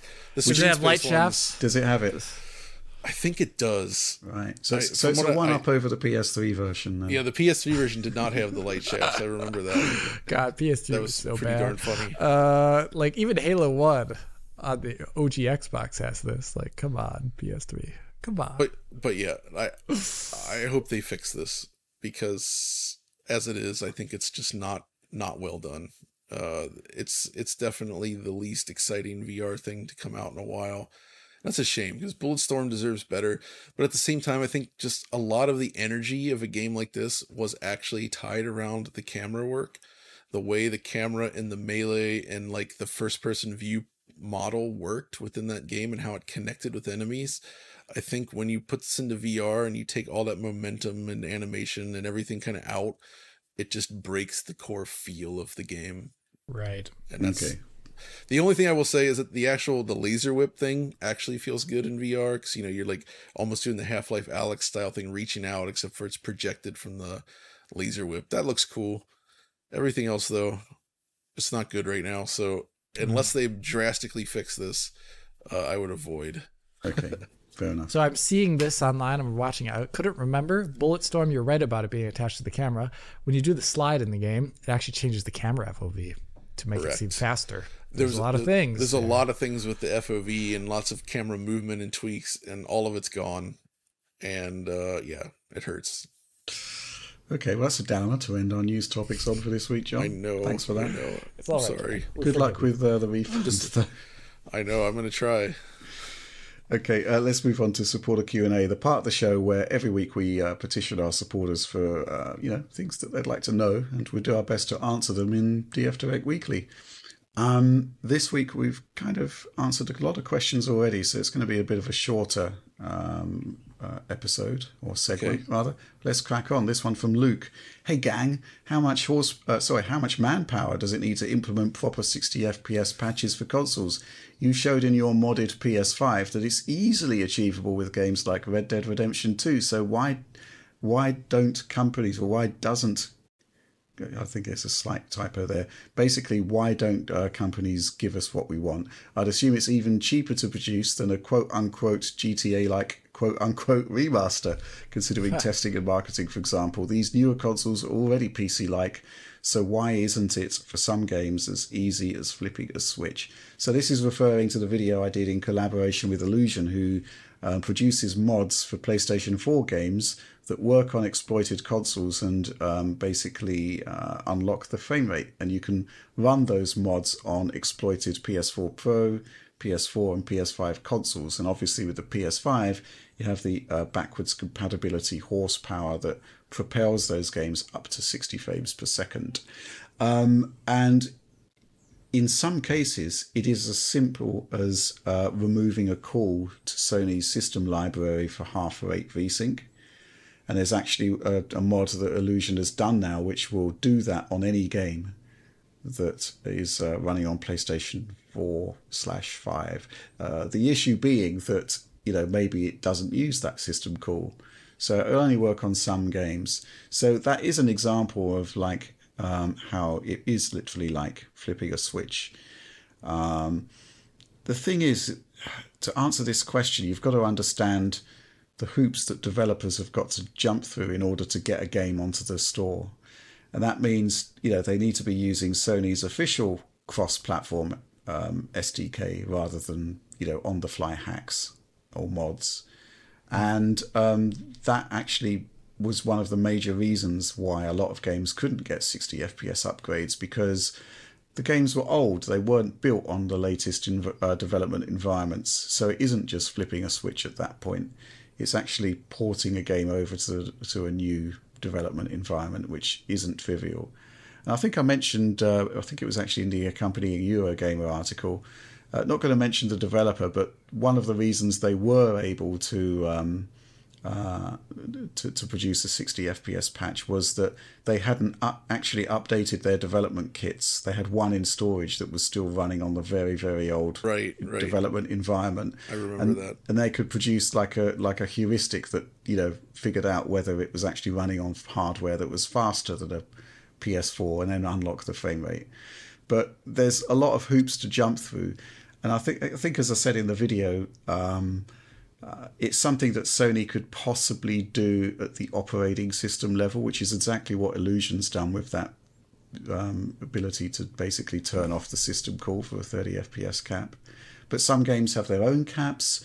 Batman Arkham Knight, you saw in that video, actually had 2 caps. 59 FPS cap. Double caps. I know why it's doing that. It's the smooth command. It's probably the B smooth frame rate command in Unreal Engine. It's probably that. That one's Garbo. That's a bad command, by the way. I don't think there's much for you guys to add to that, but, Nope. I do think that, if there is a route forward for making more PS4 games run at 60 FPS, I do think it's probably worth doing, because it completely transforms the feel of the game, and it's going to drive sales. And if it is a case of being relatively simple to do from a developmental perspective, it's worth doing. I mean, Just Cause 3, it ran terribly on PlayStation 4, like sub 20 FPS in some scenarios. With this testing that we did, we saw that on a PS5, remove the frame rate cap, it's basically locked 60 no matter what. It's awesome. It's nuts. I mean, this is a real golden opportunity to not just have backwards compatibility but actually to refresh some really great games, because otherwise they remain locked at 30. But yeah, I mean, that's that. Let's move on to the next question. This one from James Dean. Hey, DF team, exclamation point. Looking back at 2023 with examples such as Alan Wake 2, Avatar, and Resident Evil 4 Remake, was 2023 the year of the in-house engine? How much work is needed to get consistent stutter-free and scalable performance from UE5? Much love from a fellow AC Unity fan. Alex? I mean, yeah, I would also say this was a year that we saw... Cyberpunk. I actually loved it in terms of seeing all those things like Northlight and Ubisoft Massive, and getting genuinely pretty much stutter-free experiences in all those games that I did talk about towards the latter half of the year there. Really happy about that. And I think the aspect of getting Unreal Engine to be stutter-free is about taking it serious with the current version of the engine. Future versions of the engines that I talked before about on the channel, UE 5.4 and above, are still completely unknown as to how they perform, but the promises there are great. Because it's a genuinely changing of the fundamental architecture of how UE5 spreads its processing load up across CPU cores, as well as how like work submission's done. So it could be dramatically different, and we could actually not be having this conversation at all in the latter half of 2024 or in the years beyond that. But I think if you're working on a current version of Unreal Engine 5 to make it stutter free, you're going to have to target that at the beginning of your development. You cannot just too many developers are caught with their pants down towards the end of development, realizing like, oh my God, this game is just stuttering like crazy on PC. Also, I would say they're still not stuttering. They're still stuttering to a degree on the consoles, like we saw with Lords of the Fallen. The Xbox and PlayStation versions of those games still had traversal stutter, and even the Xbox had some other level of stutter that was going on at some point that might had to have been done, had to do with like running out of memory. It's really hard to know. You cannot just put the game out and it will not stutter on Unreal Engine 5 currently right now. It does require like heavy targeting to make sure it's a super smooth experience the entire way through. Do you think it was the last hurrah of the homegrown engine, John? I mean, you could actually add the Red Engine to that with RT Overdrive, which was just absolutely phenomenal in 2023. Wait, the last hurrah, that implies that that's going away? I don't think it's going away at all. Well, Unreal Engine 5 is becoming... Yeah, but Unreal Engine 4 was ubiquitous as well. I think to the same I think degree. We're still seeing it. I think we're still going to see plenty of companies stick with in-house engines. I think some will move away from it. We've seen it with Deck 13, obviously a smaller studio, but they're leaving Fledge behind for Unreal. TD Projekt Red. Here's the thing, though, that we often hear talking to developers is like there's a certain subset of engineers that get into this industry and they want to work on their own technology. They don't want to work on Unreal. And a lot of those guys are some of the smartest minds in the rendering area as well, on other aspects of like the technical side of game making. And I gather that a lot of them are disincentivized from wanting to necessarily go work at an Unreal-based studio. Unless, if you're at something like, say, the Coalition, right, which has a very special relationship with Epic, and they're clearly pushing that engine in very unique ways, that's an exception. But I think a lot of people will still want to continue to work on proprietary technology, and I think we're going to continue to see it, especially in companies that have, do you expect Capcom, for instance, to go away from the Reach for the Moon engine and go to Unreal anytime soon? I sure don't. It doesn't make sense for them. I think companies like that, I think EA, Ubisoft, all of them will largely stick to their in-house engines, with exceptions here and there. Mm-hmm. But yeah, I think it's more like, well, maybe not. Even in the mid budget or smaller games, there are still some projects where you see unique coding, like Rebellion. That's what I was. Rebellion's there. Something like Penny's Big Breakaway, which I plan to cover this year in a big way. It's exciting. It's Evening Stars, Christian Whitehead's own. Like, it's all their internal in-house tech, right? And they're a small studio, but they're doing very specific things with their engine rather than just jumping over to like Unity or something. And I think that's really cool. So I think we'll continue to see proprietary tech as long as there's programmers that want to make it. I'm still concerned because, you know, a lot of the really sort of, you know, the genius level guys are actually going to work for Nvidia, Epic, and, you know, AMD. You know, it's there's layoffs happening, and there's layoffs happening, of course. Yeah, Jesus. But, you know, there's always going to be a home for those super high end guys at those particular companies, and particularly if the direction of travel is towards Unreal Engine, which, you know, there's you know, so many developers seemingly moving away from their own stuff. I don't know. I guess we'll just need to wait and see. Yeah, like with Rich saying earlier, the companies that did move away in the last 3-4 years, like it was sad to see, even though I think it was pretty all right, the new Talos Principle not using the Sirius engine. It's like, I don't know. Yeah. Some cases it really works. Weird. Yeah, it works fine enough, but it's also like, I just don't get nearly as excited. And that's so like, when you were talking about Hellblade earlier coming out, like I'm honestly less excited about it because it's Unreal.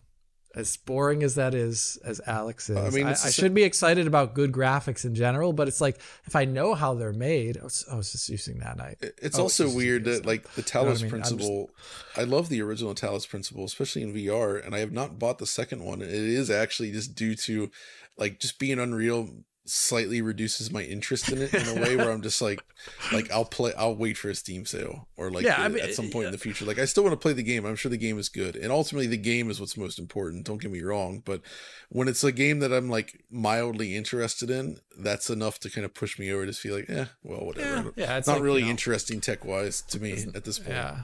I agree with that, but yeah, obviously I don't want to slight every game. Not everyone can do this, so but for certain games, it's just like a little less interesting to me as a result. It's like in that case, it's like Crow Team's history and what they've done. You know, it just feels weird and wrong. I don't know. It does feel weird. Okay, let's move on to our final question. This one from Gatti. Will this year be the year of the Linux for gaming? What? I think he basically means, is this the year that Linux is actually going to make an impact in gaming? I'd argue that it actually started with Steam Deck, but I don't know. Alex, what do you think? It's the Steam Deck. It was all the Steam Deck. And it had almost nothing to do with Linux's core principles at that point in time, because it's a proprietary piece of software. I mean, it is. It's like their Steam OS, and it's like their, you know, architecting everything around a specific set of hardware, which is not very Linux-like to me. But if they're using it as the basis, and it's like actually unifying it into a model that is workable, user-friendly, has great has great like Windows support for things that run on Windows, and it's increasing over time. So I would say that's it. And I would say, but it is not a desktop PC. You can roll it that way, but I don't think that's the way it's best. So I would still say we're waiting for the year of the Linux desktop. The year of the Linux. Well, John, you are a recent convert to the Steam Deck. So what do you make of this? I mean, I think what Alex said is right. I don't think nothing's gonna move on that front, and the parts of the Steam Deck that make it great are proprietary anyway. But I will say, putting the Steam Deck in the dock and using it on the same monitor as my normal PC in desktop mode, I'm still impressed by how fast and responsive it actually is. And I spent some time this week just using the Linux on the Steam Deck on my monitor for things, and it was like, this is actually this is pretty good experience. What is that dock, and are you using like KVM built into the monitor? Like, what is this? How are you doing it if you did use it? No, it's just, there's many docks, but it's USB-C based, and it's just dropped in there. And the way I did is so I just have a secondary input on the monitor connected to that HDMI port on the dock, and my keyboard has both a dongle and Bluetooth, so I use the dongle on my main PC, and then I just hit the Bluetooth button and it switches to the deck. That's cute. So basically it's like its own KVM, and I have two of these G900 mice, so I use one for my main PC and another on the deck, so if I need to do that, and it works. That sounds cool. Well, and it's good. So, well, I don't know. I'm quite liking the idea that Linux should be called the Linux. Yeah, gains like the definite article. It could be the other year, Linus. The year of the Linux, as in That. That. Yeah, I love that. Definitely. Rich, maybe has anybody made a YouTube channel called Linux Tech Tips yet? I wouldn't be surprised. It's got to be there. Oh dear. Okay, well, that was the final question. Therefore, the end of this marathon show. Please do like, subscribe, share if you enjoyed it. Ring the bell for things that may or may not happen in terms of notifications. DF Supporter Program. Join us. Join our amazing community. High quality video downloads. Everything we do. And all the other stuff. Early access to DF Direct Weekly. The chance to contribute to DF Direct Weekly. Bonus material. Early access of other stuff. Etc. Etc. Store.digitalfoundry.net for our merchandising wares. But that's all from us this week. See you next week.